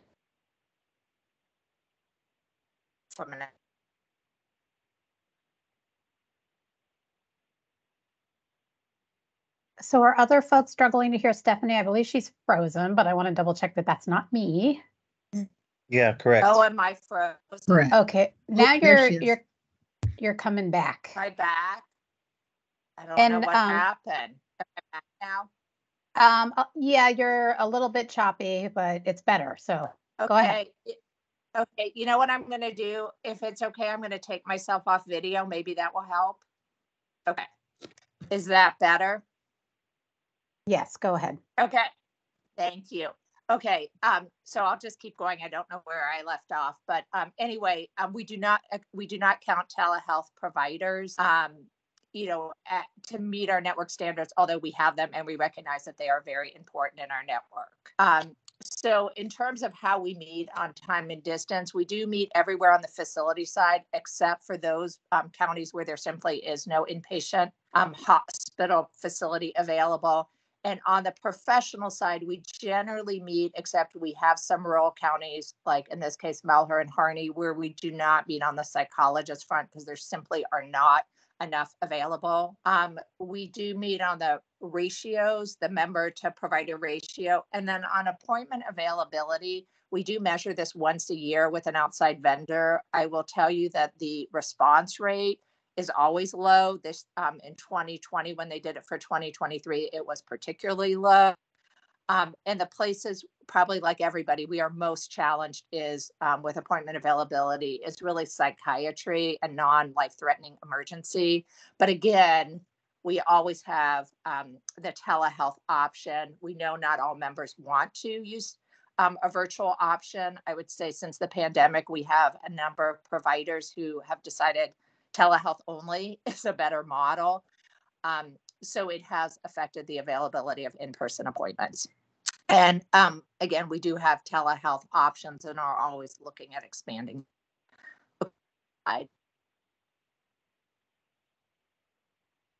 Thank you. So the ways we are looking to improve performance is, as I said, we're always actively recruiting. We do monitor our network adequacy reports on a regular basis. We also review on a regular basis our out-of-network reports, both to monitor what services are delivered out of network, but also to target providers who are seeing a higher volume of out-of-network members so that we can target recruitment. We work really closely with the behavioral health navigation team to identify gaps and review member and provider complaints that come from a number of different areas within the company. On a monthly basis, we do meet with a cross-functional team, which you can see here, to really talk about any complaints, any gaps, anything they're hearing, because they are often talking, or they are talking to members and providers kind of on a real-time basis. So are really helpful in identifying any specific or emerging needs. And then one of our things that we really think supports our network is that our behavioral health network contracting are one team, which means they provide the time to all the way through. So I'm and also to. I'm going to interrupt again just because I think it's become pretty choppy. I don't know if you have someone else on your team who wants to finish the summarizing.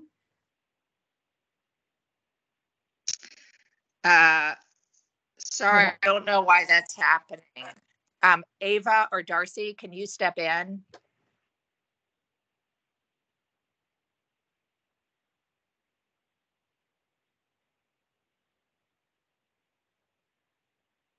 All right. Well, I don't hear anyone stepping in. I know. I just want to make sure we move to the slides, but we can also hear you. Is this? Oh, I'm sorry. This is Darcy White. Can you hear me now? Okay. Yes, Darcy. If you can take over, that would be great. You bet. Sure. I'm Darcy White, the Director of Provider Relations for the health plan. Just where Stephanie left off, we also offer an integrated behavioral health team. So rather than having separate teams doing the contracting and doing the provider relations, a lot of the team members have that role integrated. So it really allows for stronger relationships and really understanding the full spectrum of what providers bring to us. So they work with them all year on claims issues or any issues they may have with the health plan, et cetera. And that helps us as we look at the contracting renegotiations or negotiations to just make sure that we have a strong onboarded provider community. We could move to the next slide. And as we continue to attempt to recruit, what the problems that we're seeing are that some providers are simply not contracting with any insurance companies or severely limiting their payers. having a particular difficulty with psychologists specializing in testing at this time as well. And from a geography perspective, Deschutes and Lane are most challenging. Again, as I mentioned, the way that we have integrated the roles on the behavioral health team, I think is helpful for providers. A lot of what we hear from providers is, how can you lower my administrative burden when I work with you? And so this is kind of one of the ways where we can really handhold and walk them through working with Providence Health Plan and make it a more positive experience. We have one member of our team that is completely dedicated just to onboarding new providers, which is really helpful to figure out how, where do we go for this? How do we find that? And then we also have a specialized behavioral health customer service team. And then I think to our last slide, some of the other barriers are just the general lack of behavioral health providers in Oregon, which I know everyone experiences. And because, as Stephanie mentioned, we don't include telehealth only providers in our numbers, our members definitely have access to a large array of telehealth only providers. So that's always helpful. There's an increased demand for services, and then the limiting of the payer contracts, et cetera. And then we're trying to balance affordability for both our members and for our business. We want to make sure that when you have a higher reimbursement rate, that also costs the member a lot for their co-share copay. So we want to really work with that, but we also want to get those behavioral health providers paid appropriately. So that's kind of a constant balancing act, but hopefully that wrapped it up for us. Are there any questions for us on the network?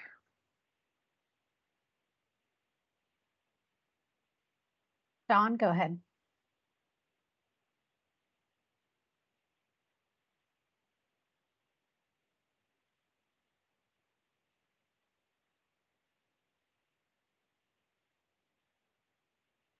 Dawn, are you trying to get off mute? You're still, we can't hear you yet.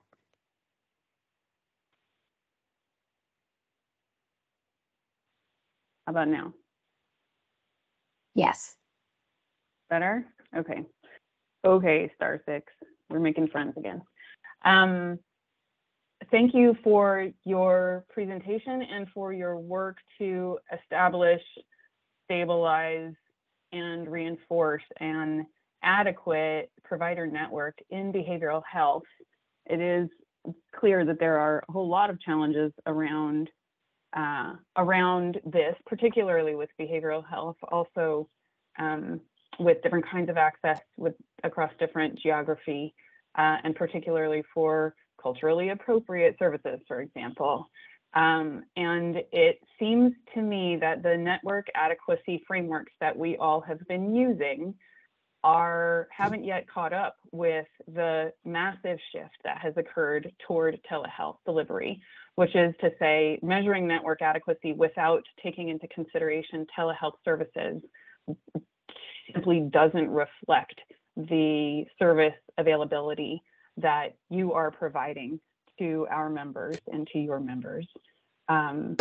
And so this is not specific to you, and it's not specific to behavioral health. It's across the board with the transition that has occurred around the pandemic and the lurch forward that healthcare delivery has taken into the telehealth space. And so I am interested in consideration and assessment of the telehealth services in a complementary way to the in-person services, particularly behavioral health, as so many behavioral health providers have decided not to offer in-person services at all at this time, and are only offering telehealth. So that is a sort of a future ask in terms of assessment and an understanding of how those telehealth providers and service availability complement the existing in-person and face-to-face opportunities. It may even be a predominance at this point, right? Telehealth access versus in-person, for the reason that I mentioned before, and others. So I look forward to understanding how network adequacy frameworks are evolving to take that telehealth service into account over the course of the coming weeks, months, years. And Dawn, is that a question for Providence in particular? And Stephanie, I think you need to go on mute. I see your icon flashing. And is that so? I just want to be clear if that's a question for Providence in particular, or overall as Mercer is helping us assess adequacy for all of the carriers. It can be for both. Those will be both two different perspectives. I also don't know what our timing looks like in terms of trying to get to everything today. And it isn't a question that is of urgency. I do think it is a question that will help the carriers to more adequately represent the services that are being provided. Yeah, so to your point on time, we know we're going to have to cut one of our presentations, and we are squeezing our time. And so maybe what we can do is we can discuss this for a future meeting. Sure. Okay, thanks, Dawn. So thank you, Providence team. Let's go ahead and move to the MODA team. And we've got Erica Hedberg, Dan Toma, Melissa Strong, and Dr. Yil Popowich for MODA. Great. Thank you guys so much. I'll kick us off here really quick and get us moving so we can maybe try and catch up with some time. My name is Erica Hedberg, and I'm the Director of Government Programs for MODA Health. And today with me, we have Dan Toma, who's our Director of Behavioral Health, Melissa Strong, who is our Manager of Provider Strategy, and then Dr. Popowich, who is our Vice President and Chief Medical Officer. So I'm going to pass this over to Melissa to get us started. Hi, thank you. So to get started, we did just want to level set, which I think we've all kind of talked about a bit at this point, which is how do we evaluate network access for behavioral health providers? So we do follow those requirements that are outlined by CMS. So I think everyone's pretty familiar with this because we've seen it a few times now. And we do evaluate based off of using a geo access type analysis where we compare the providers available against the membership, and not just PEBB membership, but also, the entirety of membership, because I think it's a more realistic viewpoint, because we know that the providers in the community are seeing, members that are not just with a specific plan or a specific group. They're seeing an array of members. So we want to be very representative of actual access. So we do look at a larger population for that when we're measuring it. And this is something that we do on at least a quarterly basis to make sure that we are keeping up with the changes that may happen within a network over time. Part of that analysis is also seeing if we have gaps in access. And if we do, making sure that we are coming up with corrective action plans and identifying providers that may be available to fill those gaps and recruiting them and offering them contract offers and network participation. So where access stands for MODA Health today with behavioral health is, and you can kind of see it at the bottom, for outpatient clinical providers. So that would be, your psychologists, social workers, therapists, those types of physicians. The average percent of members with access using those standards, we are at 98.3, and our goal threshold is typically about 90%. So we look really good right there. And then for psychiatry providers, we are at 99.9% access.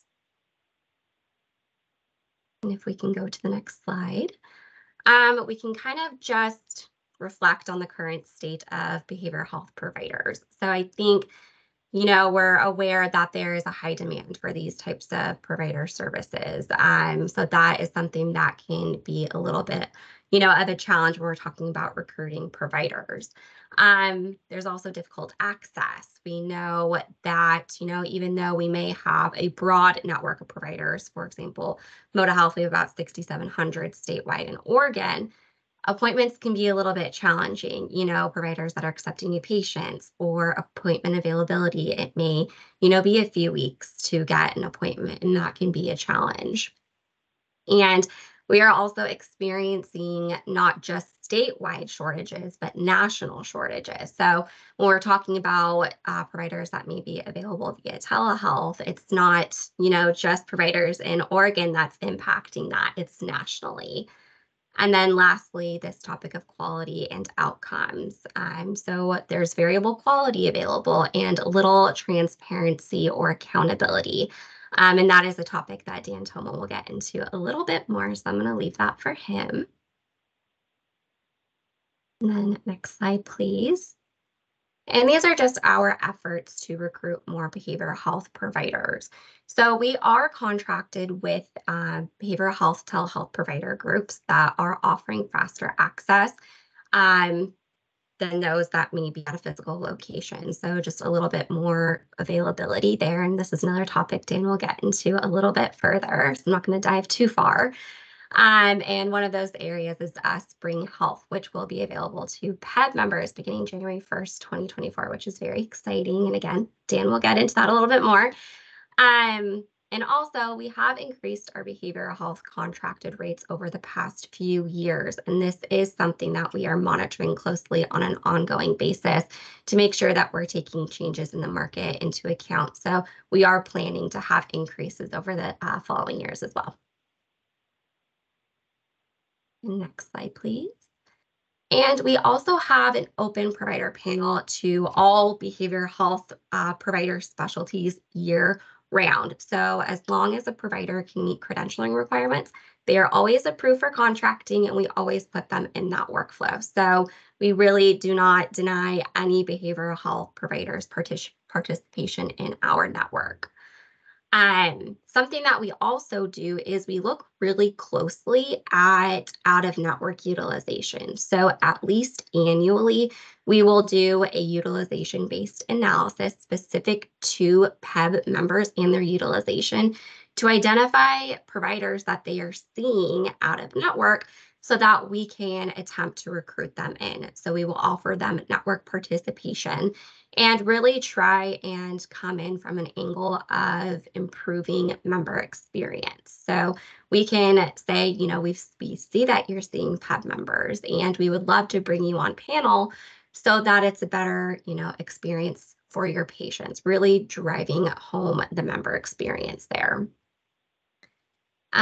We've also partnered with CAQH, which is the Council for Affordable Quality Healthcare. And this is something that we have done to help expedite that credentialing process and the onboarding for providers. So essentially, it is a credentialing database where providers can sign up for free and put all of their credentialing information in there so that we can go into that database and pull their information. So we're not having to reach out to them for that. And it really helps lessen the administrative burden on providers and gets them in network quicker. So that's something that we have implemented that providers have been really responsive to. Lastly, we also, if a member requests to see an out-of-network provider that better meets their needs, and we don't have providers available in our network, we will do in-network benefit level exception requests. So it's really important to us that we're ensuring that members get the care that, you know, fits their specific needs, not just a general provider specialty, but one that maybe meets cultural needs or specific services that they need. We really are very sensitive to that and will ensure that the members have access to it. And then, you know, once we've identified a provider that is out of network, we will then in turn offer them a provider contract just to, again, kind of lessen the burden and ensure that they're available for other members as well. Okay, next slide. And I'm going to pass it on to Dan Toma. Thank you. Thanks, Melissa. This whole discussion that we've been having really reflects a couple of themes. One, that there's just really a huge crisis in terms of the availability of behavioral health services. There's also a huge sort of world of opportunity for us to really kind of transform the way that we do behavioral health in the state and as a payer, and in terms of our relationships with providers. And as a result of that convergence of both the crisis and the opportunity, MODA has really decided to make some key investments in behavioral health in creating the Behavioral Health 360 program. A piece of that Behavioral Health 360 program, as Melissa mentioned, is going to be available to PEB members beginning January 1st, and that's our partnership with Spring Health. The PEB board decided to adopt that. But there's other pieces of Behavioral Health 360 program that are intended to really address this whole world around challenges with access, challenges with quality, as Melissa mentioned, and our partnership with providers. And so I want to talk to you about some of those other things that we're doing that will be an opportunity for PEB to participate in the future if you want to do that. So one important piece of that is the behavioral health champions. These are dedicated staff who will assist a member from beginning to end of the process of seeking behavioral health services. And I think the example that Sean and Julie were discussing is really a pretty fitting example of the value of the behavioral health champions. We've got partners that have great access on the books, Spring Health, day and a half. And they've got great providers, great diversity, great clinical specialties. But for whatever reason, that experience isn't always going to play out the way it looks in a PowerPoint slide. And what we found is that at least half of the members who are contacting our behavioral health champions, for one reason or another, decide not to go with Spring Health and go with another, have a different need. Maybe they have a child who needs psychological testing. That's not part of that paradigm, or they really want in-person services. And so the behavioral health champions, I think this is really an indicator of how severe the crisis is. We have a member seeking services. They're not going to go with Spring Health. Champions are typically making anywhere between 10 to 40 calls to different providers to find one appointment for that member to meet that member's needs. Now, think of members trying to do that on themselves who don't have those lists, like because we keep the same kinds of lists like Dustin mentioned with Providence, of who we've been contacting and what their availability is. So that kind of one-on-one assistance, that's designed to help us get through this crisis of access. But it does more than that as well. We know that once you see a provider, it's not always a great fit. So the champion does that follow-up with the member, whether it's Spring Health or another provider. All right, you had your first appointment. How was it? Does it look like this provider is going to be able to help you with your needs? And then follow up again 4 to 6 weeks into treatment. That by that point, treatment should be working clinically. The member should be seeing clinical benefit from it. Is that actually happening? If not, are there other things that we can explore? Is maybe, do we need to bring psychiatry in, or is this not the right therapist for you? Or are there social determinants needs that might need to be addressed? So having that sort of end-to-end, or at least making sure that's a successful launch is a key feature of that champion program. We mentioned vendors, and Spring Health is the largest of those vendors in terms of the impact that it has. Super exciting partnership, and really excited about having that available to PEB members starting in January. We also have a couple of additional vendors, Gemini, which offers discrete video modeling, helping kids with developmental disabilities and autism spectrum disorder develop behavioral skills and language skills. Hazel and Betty Ford is a national leader in substance use treatment and resources, and is through the BH360 program offering additional services to members that participate in that.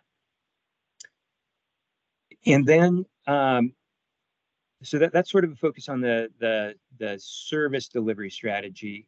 Another key foundation of Behavioral Health 360 is our provider strategy for that. Piece of that is value-based reimbursement, which we're going to talk about more in the next slide, please.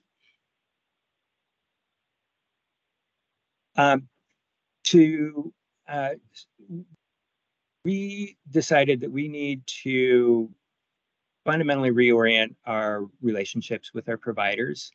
And I say that coming from a place where I've always been very proud of the relationships that we have with our providers. We're also in a place where a lot is being demanded of us as a health plan. Providers are overwhelmed. Providers don't need to contract with health plans. They can pick and choose. We're not really in the driver's seat, but we want to transform our system of care to make it more effective and make it meet members' needs better. So one of the first investments in this was the clinical liaison, which is a new position that we created. We hired an incredible clinician with decades of experience, tons of experience with outcome-informed care and training other clinicians with outcome-informed care. Just my 30-second soapbox on outcome-informed care. As Jeff, our clinical liaison, likes to put it, it's similar to when a thermometer was introduced in medical care. Prior to that, physicians would be able to see whether their patient had a fever by observing them. Are they flushed? You put your forearm up to their forehead and sort of get a sense. The thermometer is actually a much better tool than just physician observation in determining what's going on with that patient. Outcome-informed care also goes by name feedback-informed care, measurement-based care. Is the research is unambiguous. This is what clinicians ought to be doing, and what, for the most part, they're not doing. We're in that period before physicians adopted thermometers regularly to help them in that way. That's where the behavioral health field is right now. So we want to help move quality of care in that direction. A couple of the key features of doing that. One is our value-based payment initiative, and a second is our new provider advisory council, where we're bringing a diverse group of providers in to help us, give us feedback, say, hey, we're thinking of going out in this direction. What does that look like from your point of view? What are the pain points that you're experiencing? And that council has just been incredibly valuable for us, both in forming those relationships and helping us, design our programs in a way that takes the provider's perspective much more readily into account. So the value-based reimbursement program has two primary components. I'm going to do these out of order from what they are on the slide. One is outcome-informed care, which I was just speaking about. This is the process of measuring your patients' or your clients' progress in treatment and measuring the therapeutic alliance as you go through treatment. That allows you to make adjustments and have better outcomes. So we're rewarding providers for doing that. Second piece of that is total cost of care, in which we are emphasizing the alignment between medical and behavioral health care. And so rewarding providers for behavioral health providers for their role in helping members overall physical health as well as mental health.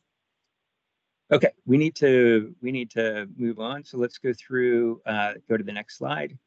Yeah, and I just want to flag, you just have a couple more minutes. So thank you for acknowledging that. Sure.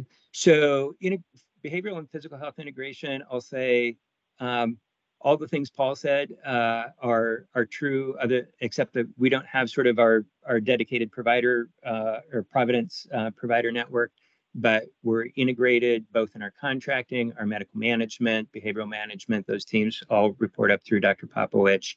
And as I mentioned, the Behavioral Health 360 program is doing more in terms of incentivizing providers in that respect. Support for primary care medical homes, care management fee that's based on the tier of certification that they have. All right, I think I'm ready to turn it over to Erica. Great, thank you, Dan. And I will finish us out. We were asked, next slide, please, Rose. We were asked to discuss how we collect social determinants of health data and how we use that to recommend behavioral health programs or interventions for members. So there's a couple different ways that we collect this data. One way is that we actually purchase it from a third party that provides hundreds of different SDOH attributes on our members. Another way we collect this data is that we have the race, ethnicity, and language disability form, so Real D. We have the sexual orientation and gender identity form, or the SOGI, and the CMS accountable health survey forms. We have those in our Moda 360 platform. And when a member is working with someone from our care teams, they will ask members and kind of guide them through taking these forms. And we also have these forms available on our Moda 360 dashboard that members can complete on their own if they would like to. And a lot of times our care team will actually, refer members over to the dashboard because some members kind of like to take those forms privately and have more time to kind of reflect on it as they're filling those out. And in those forms, like the CMS Accountable Health Survey form, it actually asks some questions about behavioral health, about depression and anxiety. And so then what we do with that data is that all feeds into our Moda 360 platform, and then it feeds into our health context model, and it gives members a health context score. So we use that to prioritize members for outreach for different programs, such as case management and our different interventions that our care teams do. It also feeds into what we call our personalization engine. And what this is it uses all of that SDOH data, as well as all of the other data that we have about our members. And it uses that to prioritize programs for our members. We've noticed, I think I may have discussed this with you guys before, but we offer between us and PEBB so many different programs, and it can be very overwhelming for members because they're kind of getting hit by all of these different notifications all of the time. So what we do is we use that personalization engine to find the top 3 that we would recommend for those members. So an example of what that would look like is if a member filled out that CMS Accountable Health Survey and indicated some behavioral health needs or wants or risks, then that would trigger one of our behavioral health programs to be one of those recommended programs for those members. If you go to the next slide, this is just an example of what it looks like inside of our member dashboard. So this member, we have information indicating that they qualify for our C3 program, which waives cost sharing for PCP visits for members, and then also assigns them an advocate. So if we had indications on SDOH needs for members that they would qualify and benefit from this program, this would be one of the programs that they would see. And since we only have a second left, I'm going to go to the next slide. Members can also see all of the different programs that we offer, including behavioral health. So in this slide, I've shown that the member can actually search by the category mental health, behavioral health, and it's just going to show them the behavioral health programs that are available to members. Now, this is an example from another large government account group because Spring Health will not go live for PEBB until 1/1, but I wanted to show you what that would look like. So you'll see that Spring Health is that first program there. And so if a member clicked on that, and Rose, if you go to the next slide, it would pop up a description of what Spring Health is. And then if they clicked on that button, it would take them directly to the Spring Health website so that they could engage with that program, register, enroll. We're actually launching an app for Moda 360 at the end of September. So when members access the Spring Health inside of that app, it'll give them the option of either going to their website or taking them directly to the App Store to download the Spring Health app. Or if they already have the Spring Health app on their phone and they're already engaged in therapy with Spring Health, they can click on that and it'll just take them directly to the Spring Health app. So they don't have to try and manage and remember all of the different apps that they might have for different point solutions. Last slide, Rose. This is just an example of those forms inside of our member dashboard. And when members fill out, an example of how we use this too, when members fill out the SOGI form, so the sexual orientation and gender identity, if they indicate specific pronouns, then when that member's working with our care teams can see that they have requested to be referred to by specific pronouns. And so our care team will actually use those pronouns when they're working with our members through care. And that is all we have. Any questions for us? Thanks for wrapping up quickly, Erica. I know we are running very short on time. I want to give Kaiser their full 20 minutes. And just so everyone knows, we will not do the Joint Health Equity Work Group update today. We're pushing that off to the next meeting. So I'm going to turn it over to Dr. Keith Bachman and Michelle Teeples to give us their update on Kaiser, and please take your full 20 minutes. Thank you.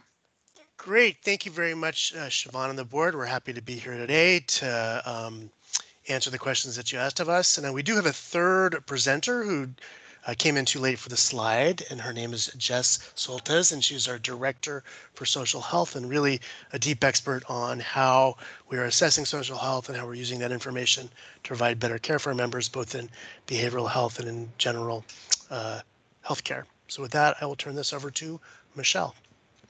All right. The next slide. Thank you, Dr. Bachman, and hello, PEBB board. I'm glad to be back, and thanks for having me again. As you know, I'm the Senior Regional Director for Mental Health, Behavioral Health, and Addiction Medicine Services inside of KP, and then I also liaison and support our contracting providers in building our contracted network. So as we work through, my slides are a lot less pretty than what I've been seeing on the other presentations, but I think the root of the message that we're trying to display here is really that there isn't anything that you've heard in previous presentations that would be different here. So I'll touch here on what KP is doing, but from a network standards perspective, and Dawn, I really appreciated your question about that virtual only provider versus the face-to-face and what the network actually counts is. We're guided by the federal regulatory standards like all the other folks that have presented. So really that time and that distance and that geo mapping. But currently it doesn't take into consideration those virtual providers, and nor does it really take into consideration diversity or cultural needs or, you know, gender, all of those pieces. So I want to say, yes, we follow the regulatory, and yes, we do have some a gap here, but we also do recognize there's opportunity within the network to expand for other reasons outside of just the standards that are set forth. So from a deficit perspective, we identified that we met all of the provider practitioner to member ratio standards with the exception of Lane County. So obviously, I don't think this is a mystery to anyone. Lane County for psychiatry, especially child psychiatry, has been a gap, and that is a gap for us where we sell our insurance there. So to mitigate that gap, I reached out to our provider contracting team prior to this meeting today and asked what's the progress on that. So we have made some progress and have been contracting. We have 6 providers that do specialize in child psychiatry down in Lane County. So we're working really diligently to close the gap in that arena at this time. Overall, though, similar to other folks that have presented, really we're trying to increase the number of employees that we can with inside of our own Kaiser Permanente system and people that work for me around psychotherapy and psychiatry. Really, again, it's even though we don't call out a deficit there, I think there's an opportunity to acknowledge the diversity of the network is a really important component of it so that members are getting treatment just it's surely outside of the time and distance standards, but that we're able to meet the diversity and the cultural needs of our members as well. So continuing to add membership there or staffing there, expanding our contracting to increase the total number of psychotherapists and psychiatrists. Again, for the same reasons there, we're full speed ahead in that space. Internal efficiency improvements in scheduling. So this is looking at any kind of automation opportunity that we have inside of KP, like how might we automate or expedite patients getting into care quicker or faster? How might we look at expanding contracting in an area where we start to see a higher demand? I think sometimes, you know, we know our data. We're a very data-rich organization, as many organizations are, and it's what you do with the data and how you look at the data to make decisions from an operations perspective. So really thinking about the dashboards, the tools that we give our providers to work with. So I heard outcome measurement-based tools and feedback-informed care in the last presentation, all things that we're doing both internally and externally to really you know, widen that network of providers and make them more efficient and hopefully increase access for members. And then increase touch points with our external contracted providers. So a best practice we have here at KP is, you know, at any given time, I know how many members I have in service with Western or LifeStance, for instance, in a psychotherapy capacity. So we meet regularly, quarterly with Western, with LifeStance. And we exchange data information. So I know how many of their providers they have. I know how long it's taking our KP members to get in care with them. I know from an urgent to a routine perspective. And then we're surveying our members that are getting care with inside of these external contracted providers. So we're really wanting to encourage that bi-directional information sharing in order to understand the treatment that's happening within the network, but also like how our members are feeling about the care they're getting within the network too. So with that, I'll move to the next slide. So waitlist. So I know I've come and presented before on waitlist, and we've talked about it, and it is one of those things where a waitlist inside of KP, we use waitlist similar to what I saw presented in previous things as more of a tracking queue. In a lot of spaces, and in full transparency, we have these tracking queues in psychiatry, neuropsychiatry, procedural psychiatry. I have it in group, mental health group. I have it in intensive outpatient programs. And then I also have other special queues where I've got a member who has an existing appointment and they're saying, I'm leaving for Europe. I'd like a sooner appointment so I could get my appointment in before I go to Europe, or I need a sooner appointment because it interferes with my soccer schedule with my child. So there's lots of reasons why we have these tracking queues. These tracking queues are screened. So before members land on them, it could be their provider left the organization. And we don't want them to slip through, and we want to make sure that we repanel them. So we put them on a queue so that they're cared for by other providers in the interim or the absence of having a paneled provider. And we're able to track them until they get assigned to a new provider. We track members from a procedural psychiatry perspective. When you're doing transcranial magnetic stimulation, it is very important that you sequence that 6-week treatment and that you have, your most acute members getting in a certain order. And if somebody says they're going to be out of the country for 3 of the 6 weeks, you have scheduled treatment plans, then we need to rework them back into the schedule when they return from Europe, because it is not the efficacy of the treatment in order, if it's interrupted with inside of that sequence. So treatment tracking queues exist for lots of different reasons, and that's why we have them inside of KP. So to mitigate the use of these wait lists, and I'm going to use neuropsychiatry as or neuropsychology as a one of these things, expanding contracted provider networks. So neuropsychological evaluations are in huge demand, and I don't think I'm the only organization that's seeing a huge demand in this space. There are a very finite amount of resources that exist inside of the community, and I can say wholeheartedly, KP is contracted with every single one of them, as are probably my partners that are on this call today. And so we have also a very finite amount of resources within inside of KP.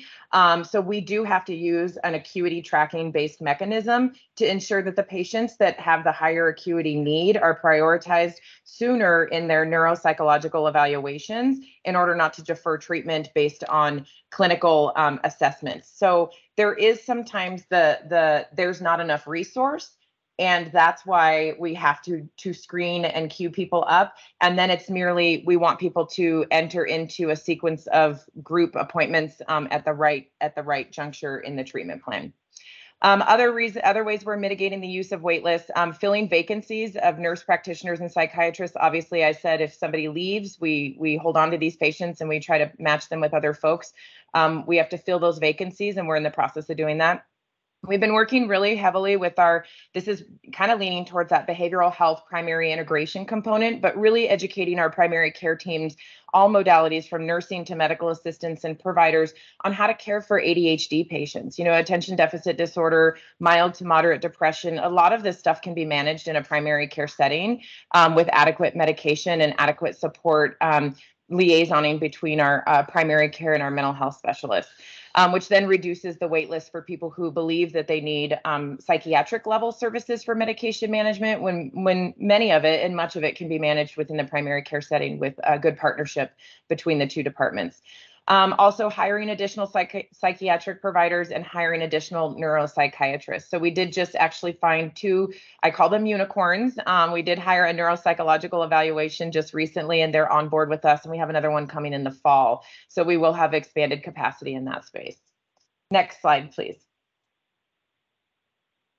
All right, when we talk about contracting, it was interesting to hear all the other presentations. So thank you for everyone who shared what they're working on. I look at myself in two different lenses. One, I'm the operational responsibility for the internal operations and the employees we hire inside of KP to provide within our KP employees.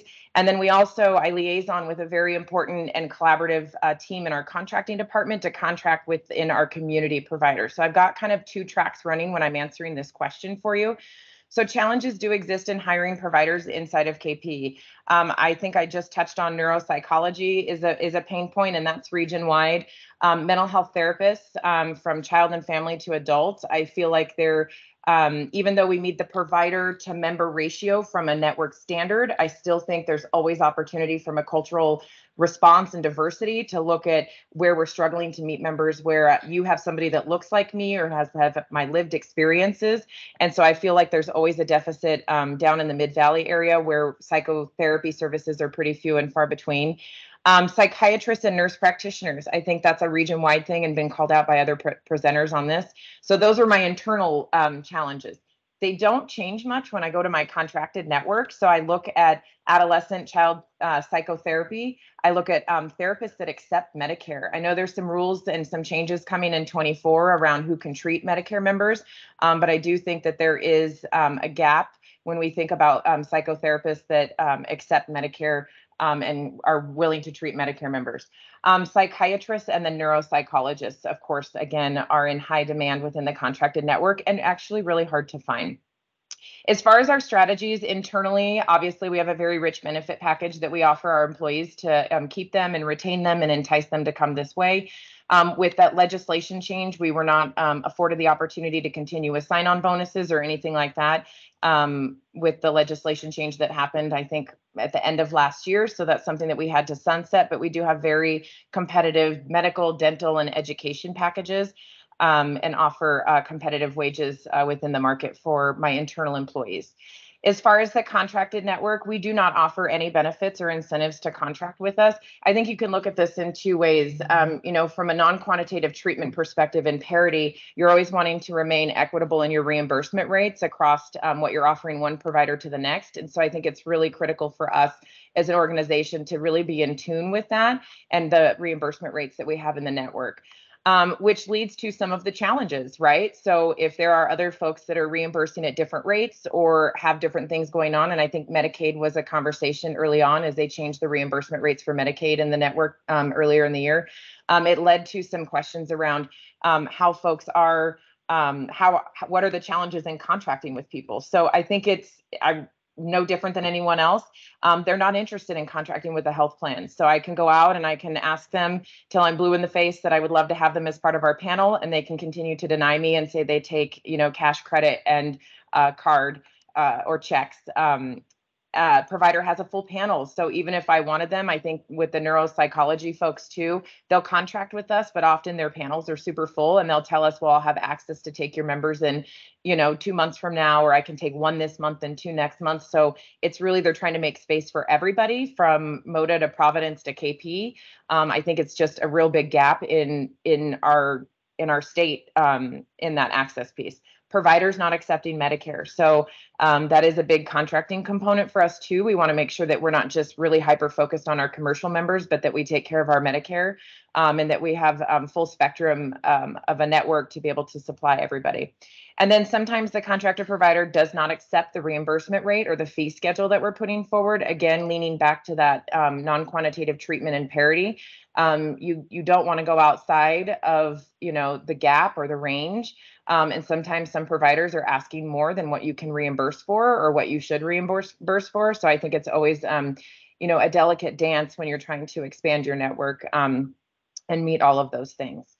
So with that said, I'll keep us moving. I think, our social determinants of health conversation is coming up next, but I'll touch on the physical and behavioral health integration. And I know I'm moving really fast and I talk very quickly. So if there are questions along the way, I will be happy to address those as we get to the Q&A. So from a behavioral health and physical health integration, I can tell you that Dr. Bachman and I have been partnering on this total mind and body journey on how we can continue to blend the worlds. So a lot of these bullet points, and I'll provide some detail behind them. The integrated behavioral health providers in primary care. These are the licensed these are the licensed therapists that we have embedded within the medical office buildings that are part of the care teams and the interdisciplinary teams with primary care providers. So a great example of this is you come in for maybe a routine exam on your toe, and it evolves into a conversation about suicidal ideation or something in that capacity, and we have a therapist right there that we could pull into the room. We can have conversation, we can work through a safety plan. So these are that full integration into the primary care, and that's a pretty extreme example. Those do happen on the regular, but there is these folks can do anything from needle phobia all the way across the spectrum to taking care of safety planning for our members. Dr. Bachman, I saw you come off mute. Did you want to add anything in that space? No, but I wanted to highlight the depression care management program. Yes, go for it. Touch on it. So this is just a great program that has provided great service to my patients, and I'm confident when I engage a member in this program, I think they get better outcomes than I get in usual care. That involves both nurses and pharmacists working collaboratively with the psychiatrist, moving people through basically a depression medication treatment program can be used in addition to therapy or with behavioral health consultants, using an algorithm, using data along the way to make sure people are getting better. And that's just a way of expanding the capacity of the system and not sort of leaving everything to primary care where things get a little bit chaotic sometimes. So it's just been a great program, structured, available to people with both anxiety and depression, depression or anxiety and depression, with just great outcomes. So thank you. Great. And then I'll just touch on these, and I'm going to turn over to Jessica really quick. We have about 4 minutes left. Integrated medical record system that allows everyone to see everything across the spectrum. We do all of our routine screening. That is a best practice where we're looking for our substance use and our depression screening in our primary care. We have health coaches, and of course, we have an oversight committee that liaisons between the behavioral health department and the primary care setting, and always looking for opportunities from a quality perspective and a best practice perspective. So I will go ahead. I know you got the written version. I'm going to punt to Jessica now to touch on the SDOH. So I'll go ahead and say next slide and hand to Jessica. Great. Thanks, Michelle. I'm going to go ahead and flip these questions. I'm going to answer a little bit about how we collect our data, and then I'll go into how we respond to that. So we use several different screeners to get social health information about our patients. Primarily, the two that we use for one for adults is an Epic-based social health screener that we've modified internally, and we also have a pediatric visit questionnaire that has very similar questions. We focus on the 4 social determinants of health domains of food, financial assistance, transportation, and housing in those questionnaires. And there's lots of different ways that we get that out to our patients. We do universal screening where anyone going into a primary care appointment receives an electronic version of one of those screeners to fill out before they go into an appointment. We do bulk outreach where we identify populations that maybe haven't been screened. And we send out email messages to them and ask them to fill out the questionnaire. InReach, so we have our screeners are all available online. Folks can find it themselves. They can do the screening. And we also, it's not listed here, but in our hospitals, we're screening all of our patients that come into the hospital for social health needs. Most of those screeners have a question of whether or not the person wants to receive assistance from Kaiser to get connected to social health resources. If they indicate that yes, they would like assistance, we have auto referrals that go to the various different teams that respond for social health needs. Just a little bit of data around PEBB respondents. We have of the folks that we've got screened, we've got about 40% of our total population who's been screened for social determinants of health. Of those who are PEBB members, about 10% of those respondents have indicated 4 out of those 4 social risks. So it's quite a high number. 40% of that group of people were at high risk for housing, and almost half were at high risk for food insecurity. So it's a pretty big issue that we see. Those numbers are pretty close to what our membership-wide numbers are. So it's not very different than what we're seeing from other members. But just kind of wanted to put it out there that we are finding a lot as we grow our social health screening. So like I said, once someone fills out a screener, if they want assistance, and it's very patient driven, so we're not going to reach out to people who aren't interested in hearing from us about this.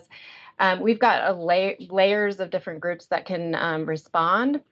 So once we identify, we make the connection. The connection could be, we've got online tools where folks can search for themselves to find community resources. We have a national call number that folks can call into and talk with a person who can help them make those connections. We have a local resource access center who's in person in several of our clinics. They're also available by phone, and our providers can make direct referrals to this team. And that's a 1 or 2 touch connection to community resources, either over the phone or, like I said, in person if folks come into our clinics. And then for our really high risk, high need folks, we have embedded community health workers who work with caseloads of folks who need a 3-month intervention to help get them connected to those community resources, but also help them navigate our system, create some behavioral changes, and really get them connected in a way that like a 1 or 2 touch model can't do. I think my time is up, so I'll stop here and see. Dr. Bachman, did you want to add something? Nope. Did a great job explaining that. It's real work and it's really happening and it's providing benefit. There's always more work to do. It's when you elicit social needs, there's an obligation to follow up with that. And given the community, the social network in the community being fragmented, it's a big challenge. All right, well, thank you to the Kaiser team for presenting. I know we've been tight on time. This is a rich conversation. I want to draw people's attention to our board packet. Each of the carriers answered questions, so there's even more data for you to look over if you want to check that out. And I think we could see from, I think the complaint that Sean highlighted through, we're seeing a through line where we really are having a struggle with enough mental health care providers, and that's real. Appreciate carriers being open with us about the challenges you all are facing so that, we identify problems and we can work on solutions. We had one public comment today. It is in people's email, so I just want to draw your attention to that. It's about us offering the weight loss drugs. I know we have some PEBB board members along with OEB board members exploring that, so we'll be hearing more about that later this year, but just wanted to bring that to your all's attention that that's in your inboxes. Thank you, Rose, for that. And I also want to thank Christy for allowing us to push your presentation to the next meeting. So appreciate everything today. And thank you for sticking with us for a couple of minutes after our appointed time. I know you all are busy. Have a good rest of your day. We are officially adjourning today's meeting. Thanks, everybody.